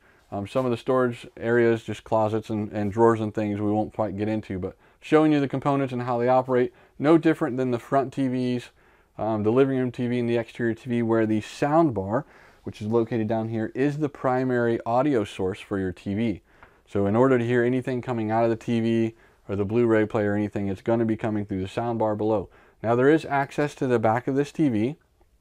There's a little clip on the back, simply lift up, and that's going to give us access to our safe. Now on the safe, it's important that you receive the master keys, and normally we have those master keys like this right here, taped to the top of this safe. You as the retail customer will want to make sure that you get these master keys, because that is how you're going to set your own code, program your own entry code here into that safe. As we're moving forward and looking at the components still with the TV, inside this cabinet you are going to have your DVD player and access to hook up those things to your TV. We put a wall plate in here as well, so you can add a separate satellite receiver back here as well, and it gives you the antenna feed back here, pre-wired for you already. You just need to connect your satellite receiver to it and then use the output here. Now on this output it says HDMI to TV. That is controlled by this little guy here. This is a 1x2 splitter. The Blu-ray player is already operating and running to that TV, so it is on channel 1. If we wanted to install something else, even if it's a satellite receiver, a PlayStation, a Fire Stick, that can be simply plugged into the HDMI port here on the wall plate, and then we can turn this to channel 2, and that will display that on the TV. So that wraps up kind of in the bedroom here. We're going to move back out into the living room, talk about some of the other components and things, features inside the living room and kitchen area. When we get to the pantry here, we did change the style up a little bit, so we are doing all drawers in the pantries now. And the thing to remember is to make sure that these are always locked and latched in the right position before you close this door, because what we don't want to do is have this just going in here and this is not completely latched. This will sit and vibrate and come out and scratch up your door, probably cause some damage. Could make that door swing open, and this could swing out while you're going around the turn. So make sure we give this a good solid push. Therefore, we lock that guide into place. We want to hear that click, and you'll feel that click to make sure that those guides are locked into secure place. On the refrigerator, if you have a refrigerator that has the ice maker and the front water dispenser, this is key to understand. Anytime you're going to power this coach down, that you empty that ice maker out as well as in the freezer, because what that will do is it will melt that ice, and then it will drain out of this dispenser and go all the way down the front here.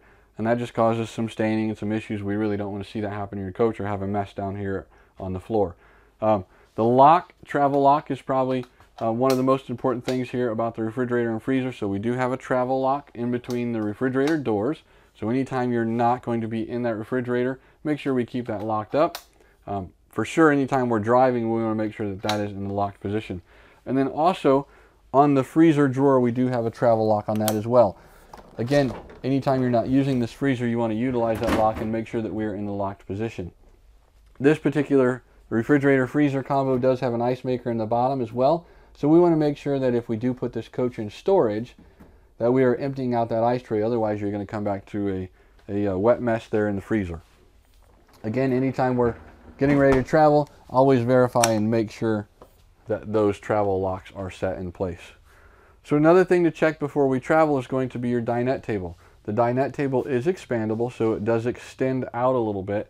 And this one is going to go a little bit, but there is a travel lock right here on the bottom of the table. You will want to make sure that this is open. Then we can go ahead and extend the table out. Now the table will lock into place, and it just gives us a little bit extra room on that table. Depending on your floor plan, this could be bigger or smaller. Just depending on the floor plan is how much this thing comes out. Again, before we start traveling, we want to make sure that we push this table all the way in, and that we apply this travel lock and make sure that the table is locked in place so that it cannot go anywhere. So as we go forward even further here, we're going to talk about our theater seating. The theater seating is 110. It is on an inverted circuit, so you need to make sure that the inverter is on before you operate the theater seats. Now, simply on the theater seat, pushing the button will allow this to fold the footrest out and recline the seat. Again, this is an inverted circuit, so we want to make sure that you have your inverter on for those to operate. We've had that call several times that, hey, I can't get my theater seats to work, and they had just gotten their coach out of storage and didn't have the inverter powered on or didn't have the coach plugged in. That will affect those theater seats. So that kind of wraps up just walking around the coach. We're going to take a minute here and get you out to the Vega touch screen. We're going to go through that Vega touch screen in detail, and then we'll move on to the dash. All right, so on our Vega touch screen here, we're going to go through the different screens and the features of the Vega Touch, starting with the home page. As you can see here on the home page, just the different items we'll go over. The light master is going to be your interior light master, and then your exterior. That also has the memory on the interior light master. So again, if you had just 4 or 5 lights on in here, you turn that switch off, and then come back in the coach and turn it on. It would only turn on those 4 or 5 lights that it had memorized when you turned that to the off position. The next thing down here is going to be the kitchen vent fan. That is the only vent fan in the coach that is still left on the Vega Touch system as well. The one thing about this is we can hit the power button, we can hit the low, medium, high, we can do exhaust, we can do intake, we can run that fan up, but it will not operate or turn that fan on until we physically go over and turn up or crank up that vent lid. So we need to make sure that we're doing that as well, making sure that we have that vent lid cranked up. The next thing down is going to be the house batteries and the chassis batteries. This is just telling us the status of our house and chassis batteries. So there are a couple things to this. This chassis battery is from that fuse that we talked about outside at the chassis battery location. That is going to be the direct line to this meter here. This one here on the house side is actually post draw. So that's coming from one of our M1 components. That's with all the lights and everything on. You'll see a little bit difference there. So these are not always going to match up, and you'll maybe see that that gets a little bit lower than what we normally see when we have the lights on, just because this is post draw. So that voltage is being taken from a component after the lights have taken power from that component. The next icon down here is going to be your auto gen start, and this is just how you enable that auto gen start. Now if I go ahead and touch the auto gen start here, it's going to ask us, are you sure you want to do that? Making sure that we're in the right location, we're in a well ventilated space so that we're not causing any issues there. So if we wanted to enable this, we would go ahead and press and hold this for 3 seconds. I'm not going to do that right at the moment, but press and hold this for 3 seconds, and then it will come up on the screen and it will say enabled here instead of disabled. So that is your auto gen start from the home page. So down the center here, this is going to be your zones. For your air conditioner, this is the current temperature that you're displaying here on this screen. And then we go down and have our Aqua-Hot controls, where we can turn the Aqua-Hot burner or the electric element on. Key things to know there: the Aqua-Hot burner and the electric element, you'll have to have one of those features on to utilize the Aqua-Hot in any way. The next function down is your generator start and stop. This is the manual operation of the generator as opposed to the auto. This is where you manually have to press the start button, and it starts the generator, and manually hit the stop button to stop the generator. This space here is going to monitor the hours that are on the generator. That's a feed coming directly from the generator. This is resettable, so you can have the hour meter on the generator tracking total hours on the generator, and then you can reset this to give you your timing on your maintenance for the generator. So for instance, the first 50 hours you need to have that first maintenance done after 50 hours, and then it's 250 after. So you could reset this to 0, and then when it gets to 250, you would know that you would need to service that generator again. Just one way of keeping track of the maintenance there. In this last column over here is going to be our tank displays and some of the other features here. So fresh tank, gray tank, and black tank.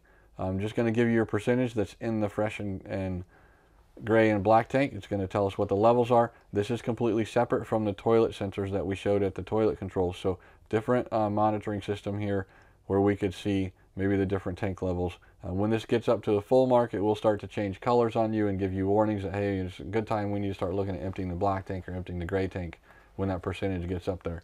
The water pump switch is to simply turn the water pump on and off. And then our entry door and cargo door lock and unlock. So entry door is going to be a lock and unlock, and then the cargo door is an enable and disable because we have the push button on the cargo doors. When we hit that disable, basically it disables you from entering that cargo door. It disables that push button from working. So think about it that way: enable access or disable access to the door. This bottom section here is going to be our shore power and incoming power. Anytime we're on the generator or the shore power, it's going to show us here what we have coming in, and I have already reset this one to 15 amps, so I'll show you how to do that here on the next page. But this is going to give us our line 1 in and our line 2 in. When we're on 50 amp, it will give us the separate voltage here and also give us the amperage based on what we're using per line. Then our AC source down here, it's telling us we are on shore power. Auto gen start is set to off, and then this is just a status of the inverter. Right now we're currently in pass-through mode because we're plugged in, and our charger is charging our batteries at a bulk charge. So it's going to give us those statuses just on the front page. So now we'll get a little bit deeper into some of those electrical settings just by going to this tab here that takes us to our electrical page. This is going to show us some of the status of the entire electrical system. So Starting at the top corner, that is going to be our shore power. We're currently sitting at shore power at 15 amp. That's what it's detecting that we have coming in. And then again, we have the line 1 and line 2 and the amperage. This little white bar here with the arrows in it is telling us our power flow. So this is kind of a good troubleshooting feature where we can monitor what's happening. When we're plugged in and we know we're having power from the transfer switch, you'll have the little white square there. And then from the transfer switch out to the breaker box, it's just going to continue on and show us we are going through the inverter charger, and then we're applying a charge to the batteries. That's where this white line is. If we turn this inverter off and turn the charger off, it's going to take that white line away. We still have incoming power, but we may not be charging. So this little white line is your diagnostic telling you where the power is going and how it's getting into the coach. So we have some duplicated icons here, generator start and stop, as we had on the home page, as well as the auto gen start. Those are also there. And then here in the center, we have our energy management system. So this is going to tell you the energy management system, based on your incoming power, will tell you what it can run, and it will automatically shed some of those components. So for instance, we're on 15 amp power right now. If we would turn on all 3 air conditioners, this coach would not allow you to run all 3 air conditioners at one time because of the lack of power.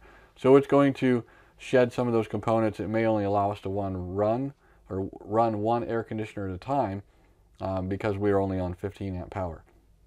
So here on this display is going to show us our inverter status and our charger status, that it is in bulk and it is enabled. This inverter is going to be that, yes, it is enabled, but while we are plugged in, it is in pass-through. So if we were not plugged in here, instead of pass-through, this would say enabled and inverting, and then down here this would say enable, and maybe it may come up and say full charge or not charging. That's just indicating the status of that charger at the time. So we're going to go ahead and go into our electrical settings here just to show you the pages that are in this screen. Again, some things are duplicated. Auto gen start settings. This is going to give you the opportunity to select how you want the generator to start, based on low voltage or just on climate control. We can deselect either one of these. If we deselect it, the highlight goes away, so that means that the generator would not start automatically on its own based on the HVAC request. It would only start at this point at low voltage. The other thing we have in here is our quiet time. So once we activate quiet time, it'll give you the time frame. Generally, we're seeing across the US and Canada that quiet time for most campgrounds and resorts is 10 p.m. to 7 a.m. So you can set those accordingly depending on what you need to set them at.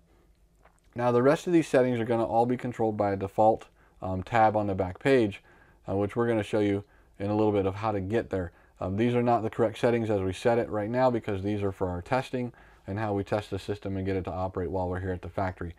The other thing we're looking at down here are our settings for our inverter charger. Now this is the OEM preset. If we hit this OEM preset, it will change these settings, and I'm just going to go ahead and give you a show here of what it will do. That does change our settings to the proper setting that we need for the profiles of our batteries that we have installed. So it is showing here that our shore breaker already went back up. I'm going to go ahead and change this back down because, like I said, we are connected to a extension cord outside, so we want to make sure that we run that power down so we're not overdoing it on that extension cord. So that gives you your electrical settings. We're going to go back to our electrical page here. Just hit the electrical tab and it'll take you back to the electrical page.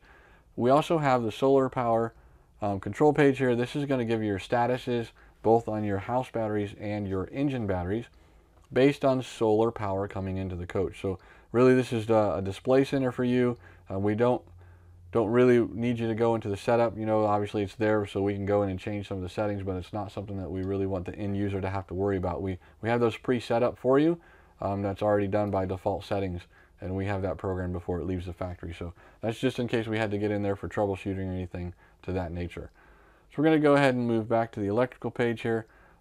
We've covered everything on this page, and the status is here for your inverter charger. Again, this is repeated information of what we have in some of these other areas, but just to give you an idea, this is the inverter charger. We will show a difference here, the 12.4 versus the 12.3. This is direct voltage from the inverter, and again, this one is going to be voltage from the load that's already on the coach. So there is going to be a little bit of a difference, and not very much that you'll see very often, but notice that there is going to be a difference there. So we're going to go ahead and move on to our lighting page. This is going to give you all the lighting in the coach at one time in the page. Any icon that has an arrow next to it is a dimmable circuit. So just by simply pressing and holding that, and I'll just do this kitchen here just to see if we can get a reflection. Just by pressing and holding it does dim that light down, and then it will bring it back up. So Anything with an arrow will allow you to dim those lights, and that's throughout. Any of these lights as well, interior and exterior, if it doesn't have that arrow next to it, it's just a constant on or off. And then up across the top, we have our light masters again. The light master is going to allow you to turn all the lights off or all the lights on, and that does have the memory. So if we only had 3 or 4 lights on and then turn that off when we come back and turn it on, it is only going to have those 3 or 4 lights that come on that you had on when you turned the lights off. The exterior master does not have a memory to it. It's going to be on or off. And then the panel lights is for the switch panels on the wall. If we turn those switch panel lights off, those lights go off, so there's no backlighting. That's kind of a convenient way people like to turn those lights off, because it may give off a little bit too much glow while they're trying to sleep. So that is where you would turn those panel lights off. All right, we'll move on to our HVAC page here and look at some of the controls we have on the HVAC climate control system. We do have this set up in zones, the front, mid, and the rear, so you'll be able to run the air conditioners. They do run in air conditioner mode, so you're getting cold air, or heat pump, which is your hot air. We just run in that air conditioner backwards, and then obviously the Aqua-Hot. The auto feature is going to allow you to select a temperature, and it will use either the cool or the heat, depending on what it needs to do at the same time, where you don't have to go back and adjust from cool to heat. Now that is going to default to the heat pump first, so if you're in auto mode, understand that it's going to run the air conditioner if it gets too hot in the coach, and then it's going to run the heat pump if it gets too cold. If it does get too cold outside, where the heat pump can't operate efficiently, it will auto defer and automatically select the Aqua-Hot for you. The key to that is that we must have one of these icons here in the on position. It doesn't matter which one, but the burner or the electric needs to be in the on position, so that that auto defer feature will operate should it get too cold outside. So that's one of the key features of those. These zones are pretty much going to be all the same. You'll notice that this mid zone here does not have an Aqua-Hot setting in it, because that is what we refer to as the floor heat. So the floor heat in here is radiant heat running through the entire floor, and this is where you would set that up. So if we simply select this, turn that on. Now it does give us a warning here. As you see, I do not have either one of these selected. So I've selected an Aqua-Hot heat source, but there is no source selected. So it has no way of generating heat at the moment until I turn one of these devices on. So if I would turn this on, you notice that that warning goes away, and then we have a green light saying that we activated the Aqua-Hot burner. That's what we want to see. One of these icons have to be on so that we can operate those features. And go ahead and turn that off. Turn off our burner and let that cycle off. The bay heat is the basement heat. That is only available in heat. We don't have any cool or anything down in the basement, so that's only going to be for heating. And again, that's something to help prevent that from freezing. Just simply turn that on and then adjust your temperature accordingly. So that kind of sums up your HVAC page. We're going to go ahead and move on to our exterior page and show you some of the things on the outside. Anytime you go to this exterior page, it is going to give you this warning. Again, we want to make sure that you understand your seats are in the right position, that there's nothing outside obstructing your slide outs, and that there's nothing outside that could interfere with any awnings or anything that we run from this next page. So hit continue. We understand what's going on there. This is going to give you an opportunity to run your slide outs and your awnings. So these are going to be press and hold on your slide outs. We will need to press and hold that while it is running. And then your awnings are going to be a one touch. So we can hit just the awning, and then it'll come up with a stop button, and we can stop the awning in mid-run if we have to. Say we notice that there's something, a tree limb or something that's in the way, we quite didn't have the clearance, you can stop that awning from going out and then bring that back in safely. So that's really the exterior page, running your slide outs and your awnings. We'll go ahead and move on to our settings page and give you some of the features here. So one of the key features for the settings page for you as a retail customer is going to be the diagnostics page. This is kind of going to be the feedback and where you will start your troubleshooting process should you have an issue. So we'll just go ahead and go into the diagnostics. It's going to show you all of the outputs. Now you notice that there are certain circuits on here. They all have a number on them, and they are the same across the board. So when you look at the M1 device inside the cabinet, it's going to be the exact same number circuit. And when you look at the switch control, it's also the same circuit. But the green indicator light is your feedback. So your feedback is telling you that that light is active at this moment. Anytime we hit one of those icons on the screen, or maybe you're using your app or a switch panel on the wall, it should change the output of that green indicator light. Whether the light is on or off, or maybe the slide out is moving or the awning is moving, it will give us an indication of what's happening, and that's key for troubleshooting and feedback.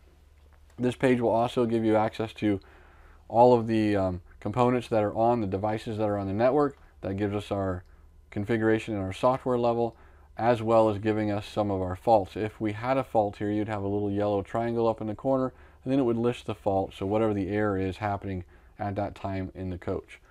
So we're going to go ahead and go back to our settings page. The other diagnostic help that's built into this screen is going to be for the Aqua-Hot. This is that screen outside that we talked about when we looked at the Aqua-Hot. There's the Aqua-Hot reporters outside. This is going to give you the exact same information that's out there. So kind of keeps you from having to walk in and out. Maybe you're on a phone conversation with one of our phone techs or with an Aqua-Hot technician, and they're asking you some questions. You can access that right here from this screen. So just by going through and cycling through, this is going to have a fault page. It'll automatically tell us any faults. If there's a fault present on that screen, we would have an opportunity to see that here, maybe share it with the technician, and they may have you reset that just to see if that fault comes back up. Maybe the Aqua-Hot had a fault, went off, and now it's working again. We want to see what that fault is and see if we can duplicate the issue. So this is a key feature here, just to detect some things on your Aqua-Hot. So we'll go back to our settings page and show you some of the other features. This does have a mobile app, so you are able to download a mobile app. This particular mobile app for this product is called the Nebula Mira. So when you get the mobile app, you'll simply have that downloaded to your phone. Go to the mobile app here. If you scan the QR code, that will give you access to that. And then you will have to connect to this. So this app is Bluetooth based. You will have to be within a 30 to 40 foot range of this motorhome to operate this particular system through the Bluetooth on this screen. You will have the ability to operate everything on the screen while you're in that 30 to 40 foot radius. So it is a unique way to do this. Maybe changing some lights or things, or maybe you're coming back to the coach and you want to turn some lights on before you get there. Once you get close in vicinity, that 30-40 foot, you can turn those lights on without actually being in the coach. So just another way to operate some of the things. So we'll go back to our settings page. Then I want to show you some of the default settings. So this is kind of on a technician level where we would guide a technician through, and we will do retail customers as well. Is if you press and hold this floor plan icon here, it will take you into a back page. And yes, we understand that this is going to get into some settings, so please be careful as what you're doing in here, but I want to show you the default settings.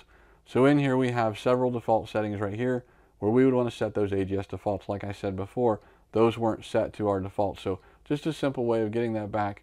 Maybe we're not sure if it's in the default setting that it needs to be. We can go ahead and select that, and then once we hit confirm changes, it will exit out of the screen and it'll take us back to our default settings. So one more thing that we need to talk about on the settings page, and that is our switch panel info.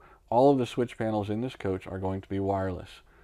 So the switch panels that are mounted to the wall are going to be just a wireless application, and they are showing you here that they are connected to the system. If one of them was not working, you would see that on here where maybe we have this location pinned on the floor plan, but it's not detected there, and it will say here that it is not seeing that switch panel. This is where you would select that switch panel. We can pair it again to the system so that we're operating correctly. So let's go back to our settings page. On the bottom of our settings page, it does give us our software version. This is important to know anytime you're calling in for any kind of tech support revolved around this screen. Maybe something's not working or we got a question about how it operates. We will want to have this software version, the GUI and the logic controller version on hand ready to go, as well as your serial number anytime you're reaching out for help on your Vega Touch system.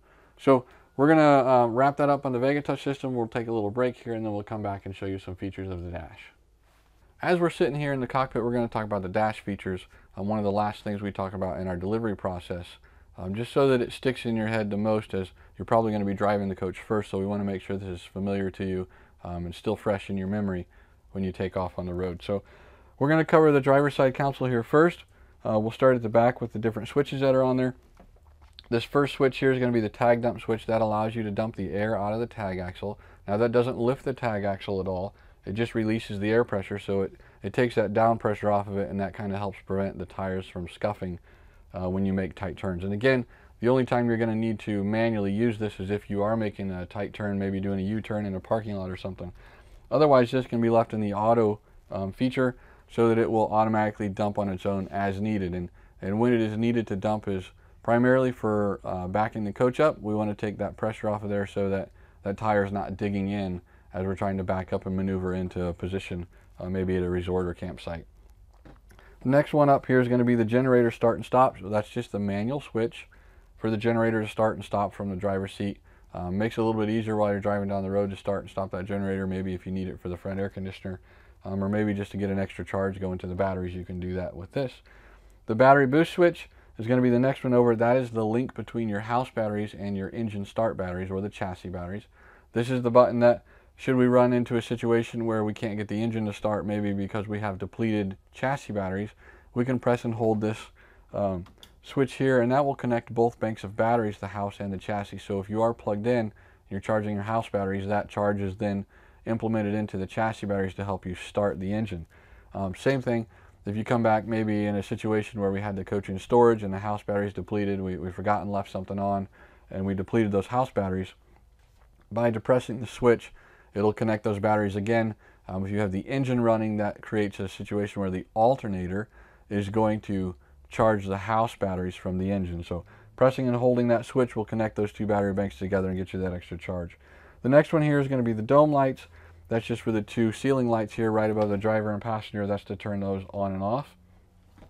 And then kind of going forward here, the next compartment is a wireless charger. So wireless charger is designed here just for you to be able to set your cell phone here, and it detects your cell phone magnetically and will start to charge that if you have your wireless charging turned on your cell phone. So one thing to be cautious with that setting here, maybe in direct sunlight, this does create a little bit of heat, so it does have a opportunity there that could overheat your phone and shut it off. Most phones have a safety in them where it will shut that phone off as soon as it gets too hot. So look for that. It may be something that comes up if you're sitting in direct sunlight or driving down the road with the sun shining right in on you on this side. Maybe an opportunity to use the day shade to kind of keep some of that heat off of there.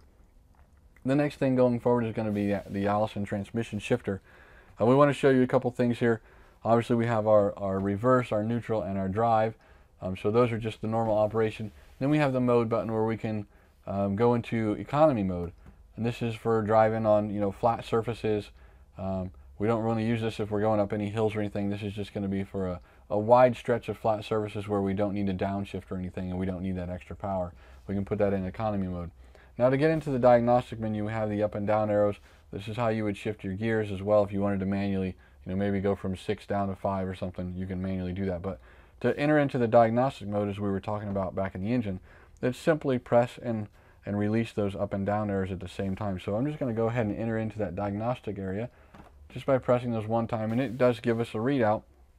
It's going to go through a series of diagnostics on the transmission. Now these are going to be more accurate than just going back and checking the dipstick. This is also going to give you more information. So it will give us our oil level. We hit it one time, it gives you your oil level, and then you hit it again, it'll give you your oil life. We'll hit it a third time, it gives us a filter check. So I'm going to tell you the status of your filters for the transmission. And then go again, it gives you the overall transmission health. Maybe we're depleted in fluid, or we're low, or there's something going on. Maybe it's getting too thin. The viscosity of that is weakening a little bit. It'll give you that. And then it'll go into the fault code. So it'll tell you if there's a fault code. Maybe we have a light come up on the transmission that says, hey, we got something going on. It'll give you that code. That's something we would want to be able to hand over to Allison or to Spartan when we call them and say we got an issue. Go ahead and hit that again. It takes us to our shifting level. This is going to be in the shifter itself, and that's just a status for you. And then we go ahead and push it again, and it takes us back to our normal operating screen where we have the status of what we're in. Normally in neutral, it's going to have 2 N's on it. If we put it in reverse, it'll just have an R there. Once you put it in drive, it will have the number 6 there. That's just indicating that it will have the 6-speed transmission, and those are the 6 different gears it'll go through. So it'll display that. The next thing going over, coming over into the dash area, is the park brake. So that's just this yellow knob here. You pull out to set the park brake and push in to disengage. So you'll have to have that disengaged before you try to take off anywhere. The park brake is set up with several safeties as well. Anytime we release the park brake, that's what activates the pocket door locks. It activates the entry door lock as well. And then that will also have a safety lockout on your slide out. So anytime we have the parking brake disengaged, your slide outs will not run out, but they will run in. So your slide outs maybe not all the way in, you're getting ready to leave and you see it, you've already got that park brake released. You can still have your partner here get up and run those in. The rooms will run in, they just won't run out while the park brake is released. The next switch panel over here in the dash is going to be your headlights. So there is an auto headlight feature, so you can just turn the auto on. It's just like your car. They automatically come on when it senses that it's too dark, and we have that sensor sitting right on top of the dash. And then next to that is going to be your manual headlight switch, where you can manually turn them on maybe during the day. It's raining and you want to have those on just for extra caution. You can turn those on, the marker lights and the headlights. So that's a 3-position switch where we go off, then marker light, and then headlight. And then the switch next to that is going to be your drive light or your fog light. That's the bottom light down on the front cap. That's just going to give you a little more lighting on the ground, give you that extra clearance maybe if there's some fog or some haze there that we need to get some extra light there on the road. All right, so we're going to go ahead and move over here to our steering column and show you some of the features of the steering column. We do have 3 pods here on the top, so we'll just go kind of in order here across the pods. This left pod right here is going to be your flashers for your headlights. That's just your courtesy flasher. That's, you see the large trucks doing that. They get over in a lane in front of you, or they're asking if they can get over. They'll flash their lights at you, tell you thank you, or asking, hey, do I have enough room there? You can just courtesy flash them back with the headlights here, and then with the marker lights on this side. So back over here is going to be your cruise control. To activate your cruise control and turn it on, we need to use a center button here. Press that center button. It will give you the icon on the digital dash. And once you have the engine running, you can press and hold the resume. And that will automatically take this up to 1,000 RPM. That's how we create the high idle. We're building extra air pressure and keeping that high idle up. That's also the position you want to be in. Should you be sitting still for a while, maybe sitting at a fuel station, or sitting at a truck stop just for a quick rest or something, and you're not going to turn the engine off. We want to make sure that we have that in high idle. That keeps the diesel particulate filter burn out, keeps it from getting clogged up, and we don't want to run into that situation. So make sure we maintain a high idle anytime we're going to be sitting for more than 5 or 10 minutes, just sitting in one position. Cruise cancel right here is going to allow you to deactivate whatever you had set on cruise. That also can be accomplished by hitting the brake pedal.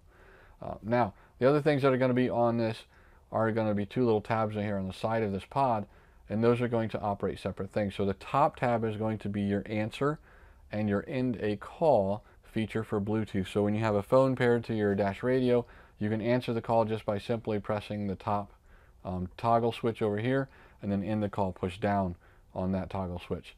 And then the bottom switch is going to be for your engine brake. So on the engine brake, if we pull that tab towards us, it turns the engine brake on, and then if we push it away from us, it allows us to go through the different settings, low, medium, high, of that engine brake. All of those will be indicated on your digital dash, that graphical instrument cluster up front of the steering wheel.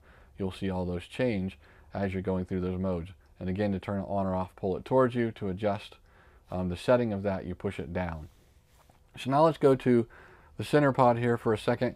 When we talk about the center pod, there are several buttons here. We want to talk about just the center of this, where the home button and the 2 arrows here, and then this back button and OK. These buttons here are going to operate the menu of your graphical instrument cluster. So you'll see in the digital dash, that graphical instrument cluster on the bottom left-hand corner, you'll see that there's several different things that you can cycle through by pushing this arrow. You'll be able to cycle through those different menu settings. You're going to have your easy steer, you're going to have the accelerator position, you will have the settings page, maybe some brightness and some settings, your tire pressure monitor system, all that will be in there. Anytime we want to go back to that home page, simply push the home button here on the center pod, and it will take you right back to your trip 1 with your odometer settings. Anytime we're in one of those particular menus and need to go back just one page, just hit your back arrow. And anytime you need to select something, maybe we're selecting a separate feature in there, turning something on, hit the OK, and it will allow you to select that.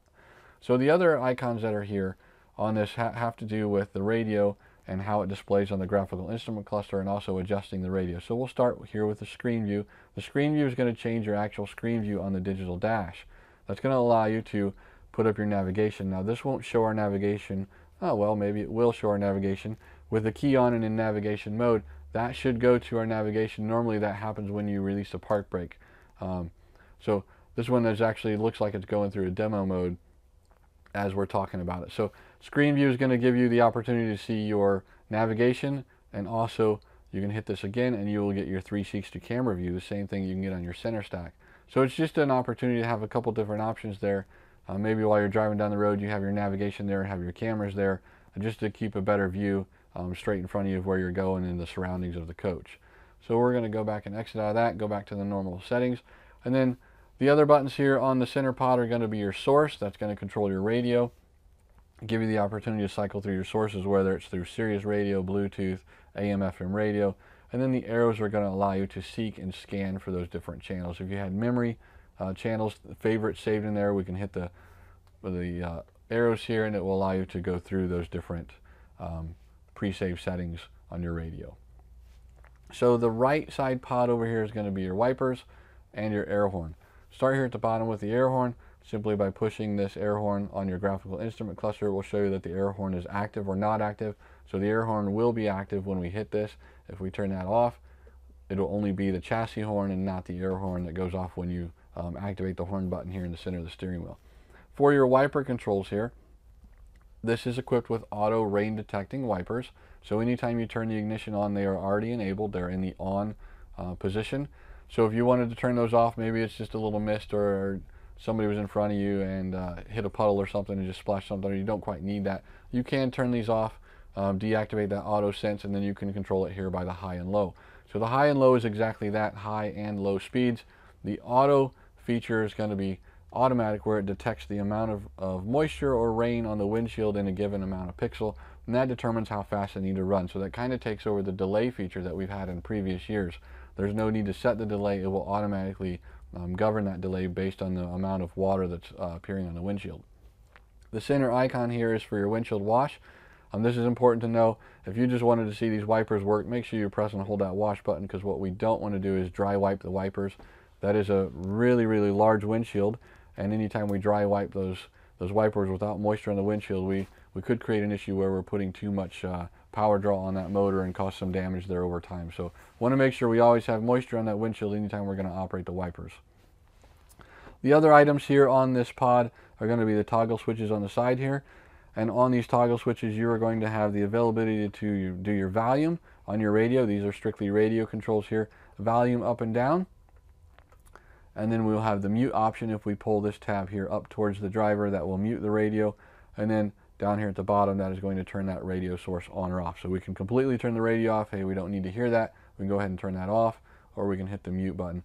And that's going to be these two tabs here on the steering wheel. So now that we've covered the pods on the steering wheel, the graphical instrument cluster, and all the switches over here, I want to show you the way to adjust this steering wheel. It's going to be a little foot lever over here on the left-hand side of the steering column. It's just a little pedal. You'll put your foot on. Anytime you apply pressure, that gives you the ability to tilt that wheel. And you also have telescoping feature in the wheel, where you can push it down or pull it out towards the driver, just depending on your needs.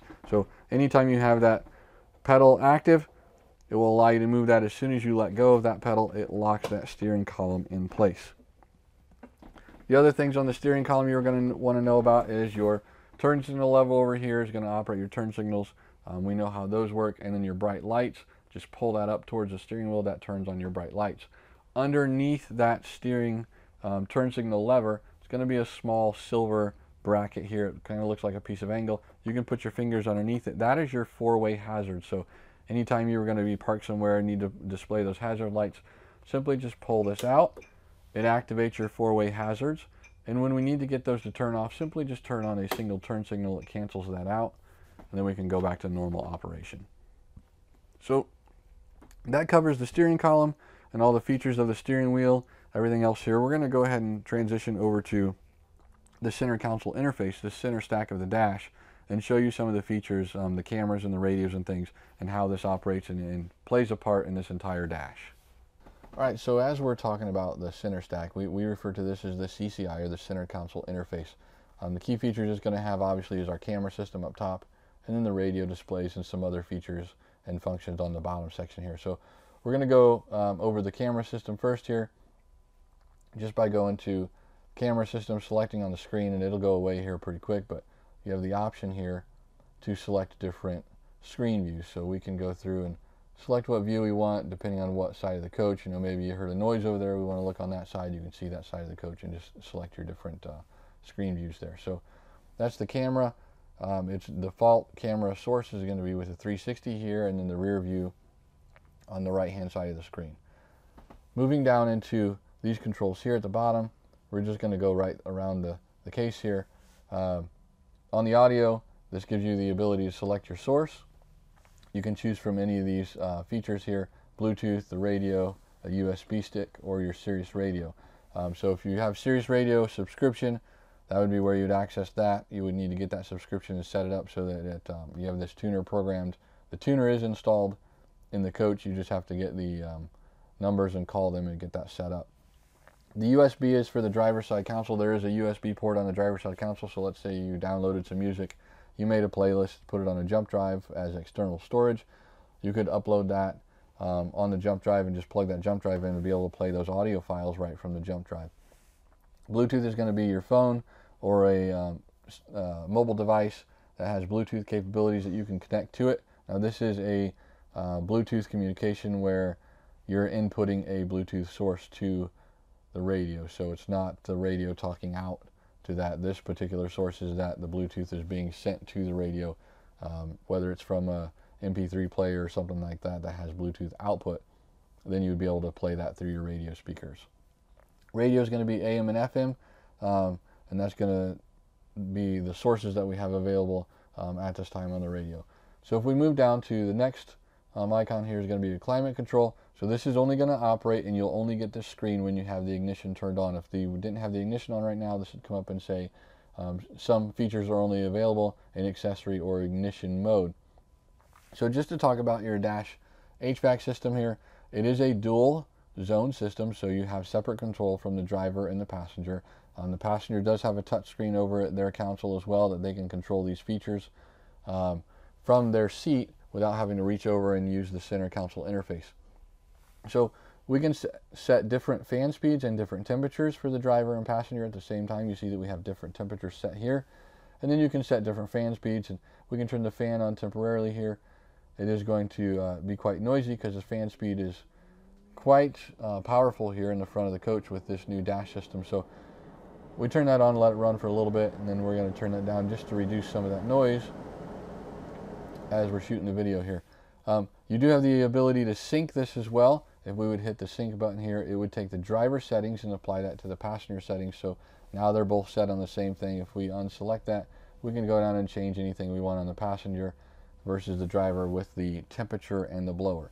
The modes down the center here are going to be the same for the driver and passenger. Those are not separate controlled. So if it's on defrost, it's primarily going to be controlled by the driver, and that would, when you are in defrost, it is going to go to high heat and high fan, and we kind of take that sync is mandatory at that point when we go to straight defrost. So one of those things to keep in mind. Across the top here is our recirculate. That's just recirculating the air inside.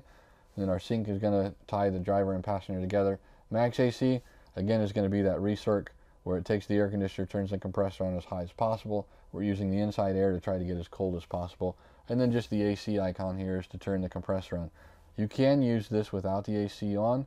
That's just going to get outside air vented to the inside. If we hit the recirculate, it's just going to recirculate the air inside without turning the compressor on. So a couple different ways of doing that. It's really kind of basically set up just like your automobile, your car that you're driving.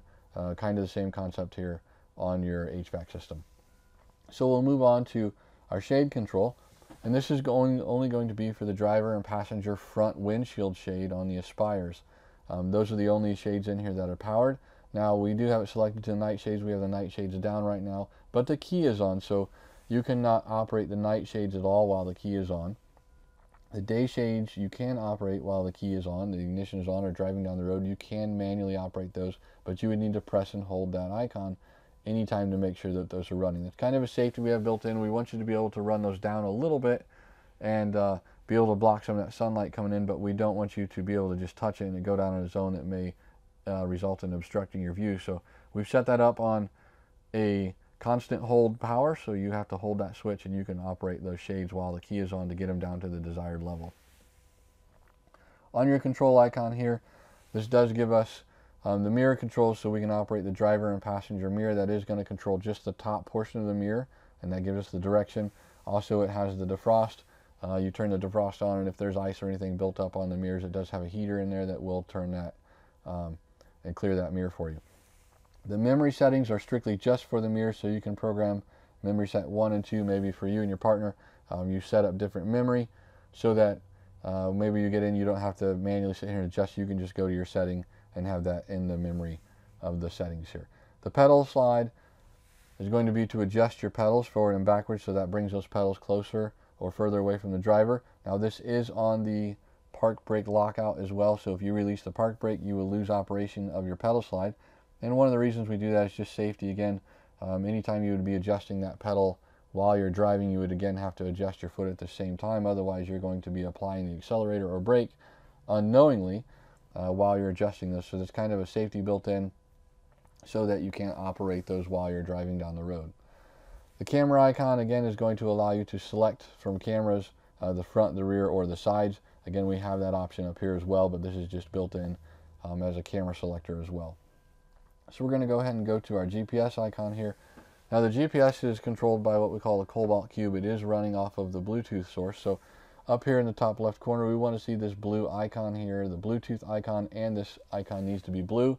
That's telling us that it's connected, like right over here. It gives us the icon that says we are connected to that source, so this is operational and set up in the system.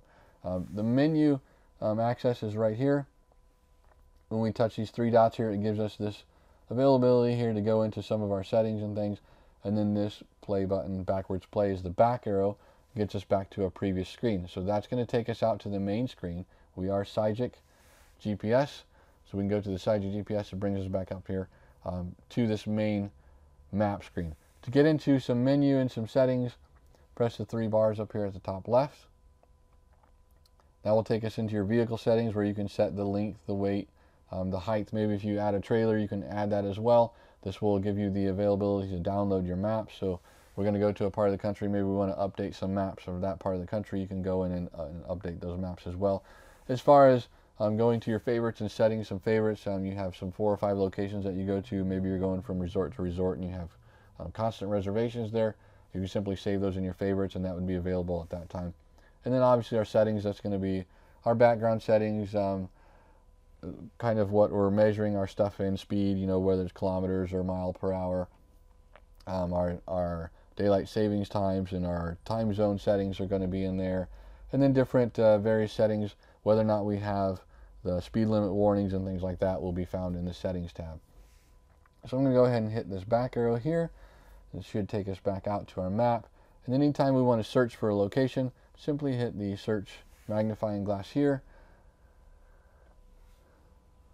Searching for our position right now, so it may not want to take me into a search. We are sitting inside of a building, so here we go to our search. We can manually type in the address, or we can search through these icons here. It will find the local locations for us depending on where we are. We at the fuel station, it's going to find the closest fuel station for us. So that's kind of how our GPS is set up. We're going to go ahead and hit the back arrow here and see if we can get back to the map area. So this is just showing us where we are on location, and that will be your main screen for your Sygic GPS. So now we'll transition over here to our leveling controls.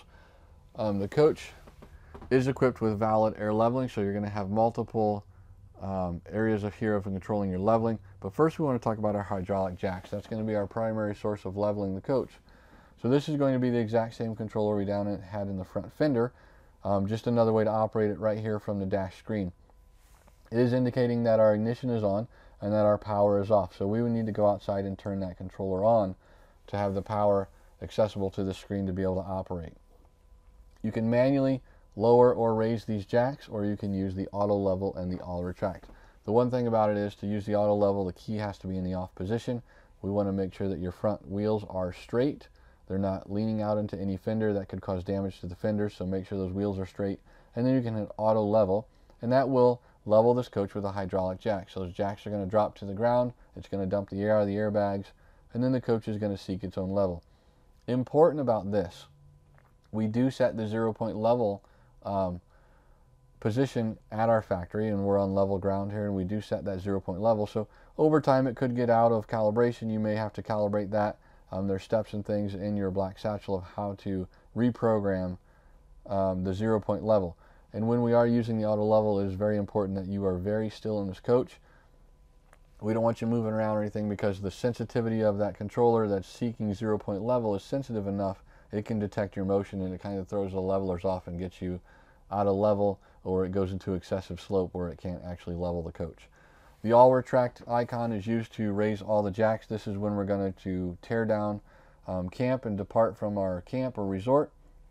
We want to have the engine running, the ignition on, and preferably at high idle, so we're building air pressure before we activate the all retract. That will bring all 4 jacks up, and then it will air the airbags up and bring the coach to ride height.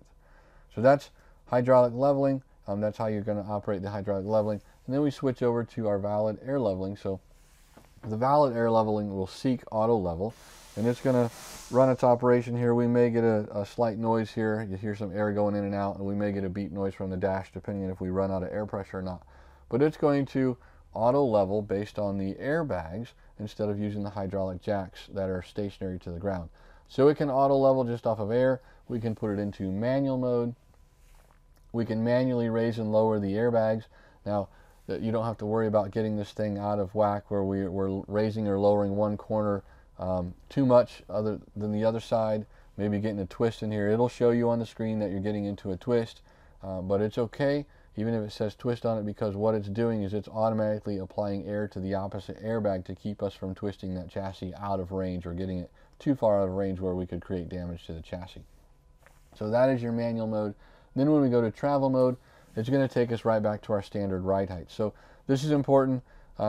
Anytime that you go to leave and maybe you've been on auto, you want to go ahead and hit travel so that it goes back to the standard ride height mode. Now there's 3 options here: high ride, normal, and low ride. Normal is going to be your actual ride height value. Anytime the coach is traveling over 8 miles an hour, it will be in normal ride height. Well, let's say we get to a spot where we need to get a little bit more ground clearance and we need to raise it up just a little bit. You have the ability to do that with high ride. Press the high ride and it raises us up just a couple inches to give you some extra ground clearance there. Now anytime you go over 8 miles an hour, it will automatically return to the normal ride height value. Anytime we're getting into a situation where maybe we need to get this coach down, we're getting into a very low overpass, or we're going into a building somewhere where that just doesn't have quite enough clearance, or we're not comfortable with it, with that clearance that it has, you can hit low ride and it'll drop this down. Again, just a couple inches. But the thing we have to remember about putting into low ride is make sure that your wheels are straight and that you do not turn your wheels in this process. If you do turn the wheels while you're in low ride, you take a chance of damaging the front fenders. That tire may come in contact with the front fender and cause some damage to the coach and the fender. So we don't want to do that. Again, anytime you go over 8 miles an hour, this coach is going to go back to normal ride height, just a parameter and a safety that we have set up so that you can't accidentally leave it in high ride or low ride and get that ride height or the ride height settings off a little bit where we're too high or too low driving down the road. So the next setting we're going to talk about is your phone, and this is where you can connect your phone or a mobile device Bluetooth to your radio. This would give you the ability to have audio controls from your Bluetooth device, or like we said, from the steering column, answer or end calls. You can automatically take calls when your phone is connected here and you get an incoming call. You can answer it from the steering wheel, or you'll have the opportunity to answer it from the phone screen as well. So you have to pair your device to this just by simply hitting the setting here. To pair your device, it will take you through the procedure of setting and pairing your cell phone or your mobile device to the CCI. The next option here is going to be the lights. This gives you the ability to operate the dome light, interior light, and master lights. Now that doesn't have the memory in it just quite yet. We're going to have that memory in it, so over time you will get an update that shows you that memory, so we can do the light masters like we do on the Vac system. The exterior light master is going to be the same thing, turns on all the exterior lights that we have available and then turns them off. The badge lighting is going to be the Entegra badge that's located on the front cap and on the rear cap. So anytime you want to display that, you know, we appreciate you guys doing that. It's kind of free advertisement for us. They are going to be on driving down the road, but when you're in the campground, it starts to get dark a little bit, just go ahead and turn those on. Everyone knows that you have an Entegra in the campground based on that badge lighting. And then also the accent lighting as well. The accent lighting is the C's, kind of our staple for our logo right now, is those C lights surrounding the Entegra coach. So those C lights on the outside of the headlights will come on. It's just another accent light there. And we've also incorporated a badge on the side of the coaches that have Entegra coach, and then it has Aspire, Anthem, and Cornerstone. This particular one being in Aspire, that will light up as well when you activate the accent lights. The docking lights are going to be used primarily for getting in and out of a position when it's dark outside, or illuminating anything around the outside of your coach. That will light up all the way around the sides and the rear of the coach. There are 2 lights on the sides on each side, and 2 lights on the rear cap that will fairly bright and light up the entire surrounding of the coach. So the next icon we're going to go over is the utilities. This gives you a little bit of some consolidated features from the VegaTouch system. We'll just start up here in the top. This is our house temperature, so this is controlling the front air conditioner. Maybe you wanted to get a little more air here in the front of the coach, so you can set the temperature there. That does correspond with the climate control page and puts that front zone on auto so that it can control your heat or your air conditioner based on the temperature setting that you desire here in the cockpit area. Now, in order for that to operate, you will have to have the generator on, so either manually turning the generator on or off, or setting the auto gen start to on or off. And then should that temperature change and have a request for the climate control, the generator will start on its own and operate as requested by this temperature setting. The other thing that's on here is your cargo trays and your entry door. That is the lock and unlock, or the enable and disable for your cargo doors. You can operate that directly here from your CCI screen. The last thing down here in the corner is going to be your step slide cover. So that's just the cover that's over the steps right in front of the passenger seat. While you're driving, it is a good idea to have that extended so you can get in and out of there, rest your feet on it, and you're not stepping down into the steps. Getting off the passenger seat is really what that is designed for, and keeps you from dropping anything while you're driving down in that step well, just to have that open and closed. The last icon on here is our settings page. So when we go into settings page, there's a couple things we want to show you. The reset of the screen is simply just this icon right here. Anytime you have something that freezes, maybe the cameras have froze up, or we have an issue with the GPS where it freezes on the screen, anything that's not working, we simply just want to do a screen reset. So just by applying this right here, it will reset that screen. It'll power down. Again, no different than power down on your cell phone or your computer to give it a reset as well. The other icon we want to talk about is the settings page. This will get us into some background settings, and the most important thing on this is going to be our system information. So system information is going to give us our software updates of our current CCI. We're looking at the revision date here of 5.11, so that is an active revision, software revision for us, and then also being able to go to the network devices and seeing the different devices that are on this network. This will include the graphic instrument cluster and the passenger touchscreen, as well as the CIM. The CIM is what really is the backbone in controlling all of these devices, these digital screens, and we can do updates from here on this screen. It will tell us if there's an update available for those particular devices. So I'm going to go ahead and exit out of this, and we're going to go actually back to our settings page here where we have the QR code. So the QR code is going to give you access to the product information. There's going to be user guides and manuals that'll show you how to operate different things in the CCI, and it will also be where you will pick up your software updates. So anytime you have something not working, or maybe there's something that you want to know if there's an improvement to, you can go ahead and scan that QR code. It will take you to a landing page for valid manufacturing of the screen. They're the manufacturers of the screen, and they house that software there. Anytime there's an update, when you go to your settings and go to your system information and you see that you're at 5.11, particularly on this screen, if you would go to that QR code and it has a newer version, let's say 5.15 or 5.16, you would have the ability at that point to download that software onto a USB. Simply plug that USB into the driver's side console, and it will automatically update your CCI to the current software. So kind of gives us a overview of our CCI. We do have our contact information here, so if you guys run into any issues, need anything from us, feel free to call us. This is our Entegra customer service number, where you'll have contact to our Entegra customer service team, our tech team on the phone. Again, anytime you need anything from us, go ahead and give us a call and we'd be happy to help you out.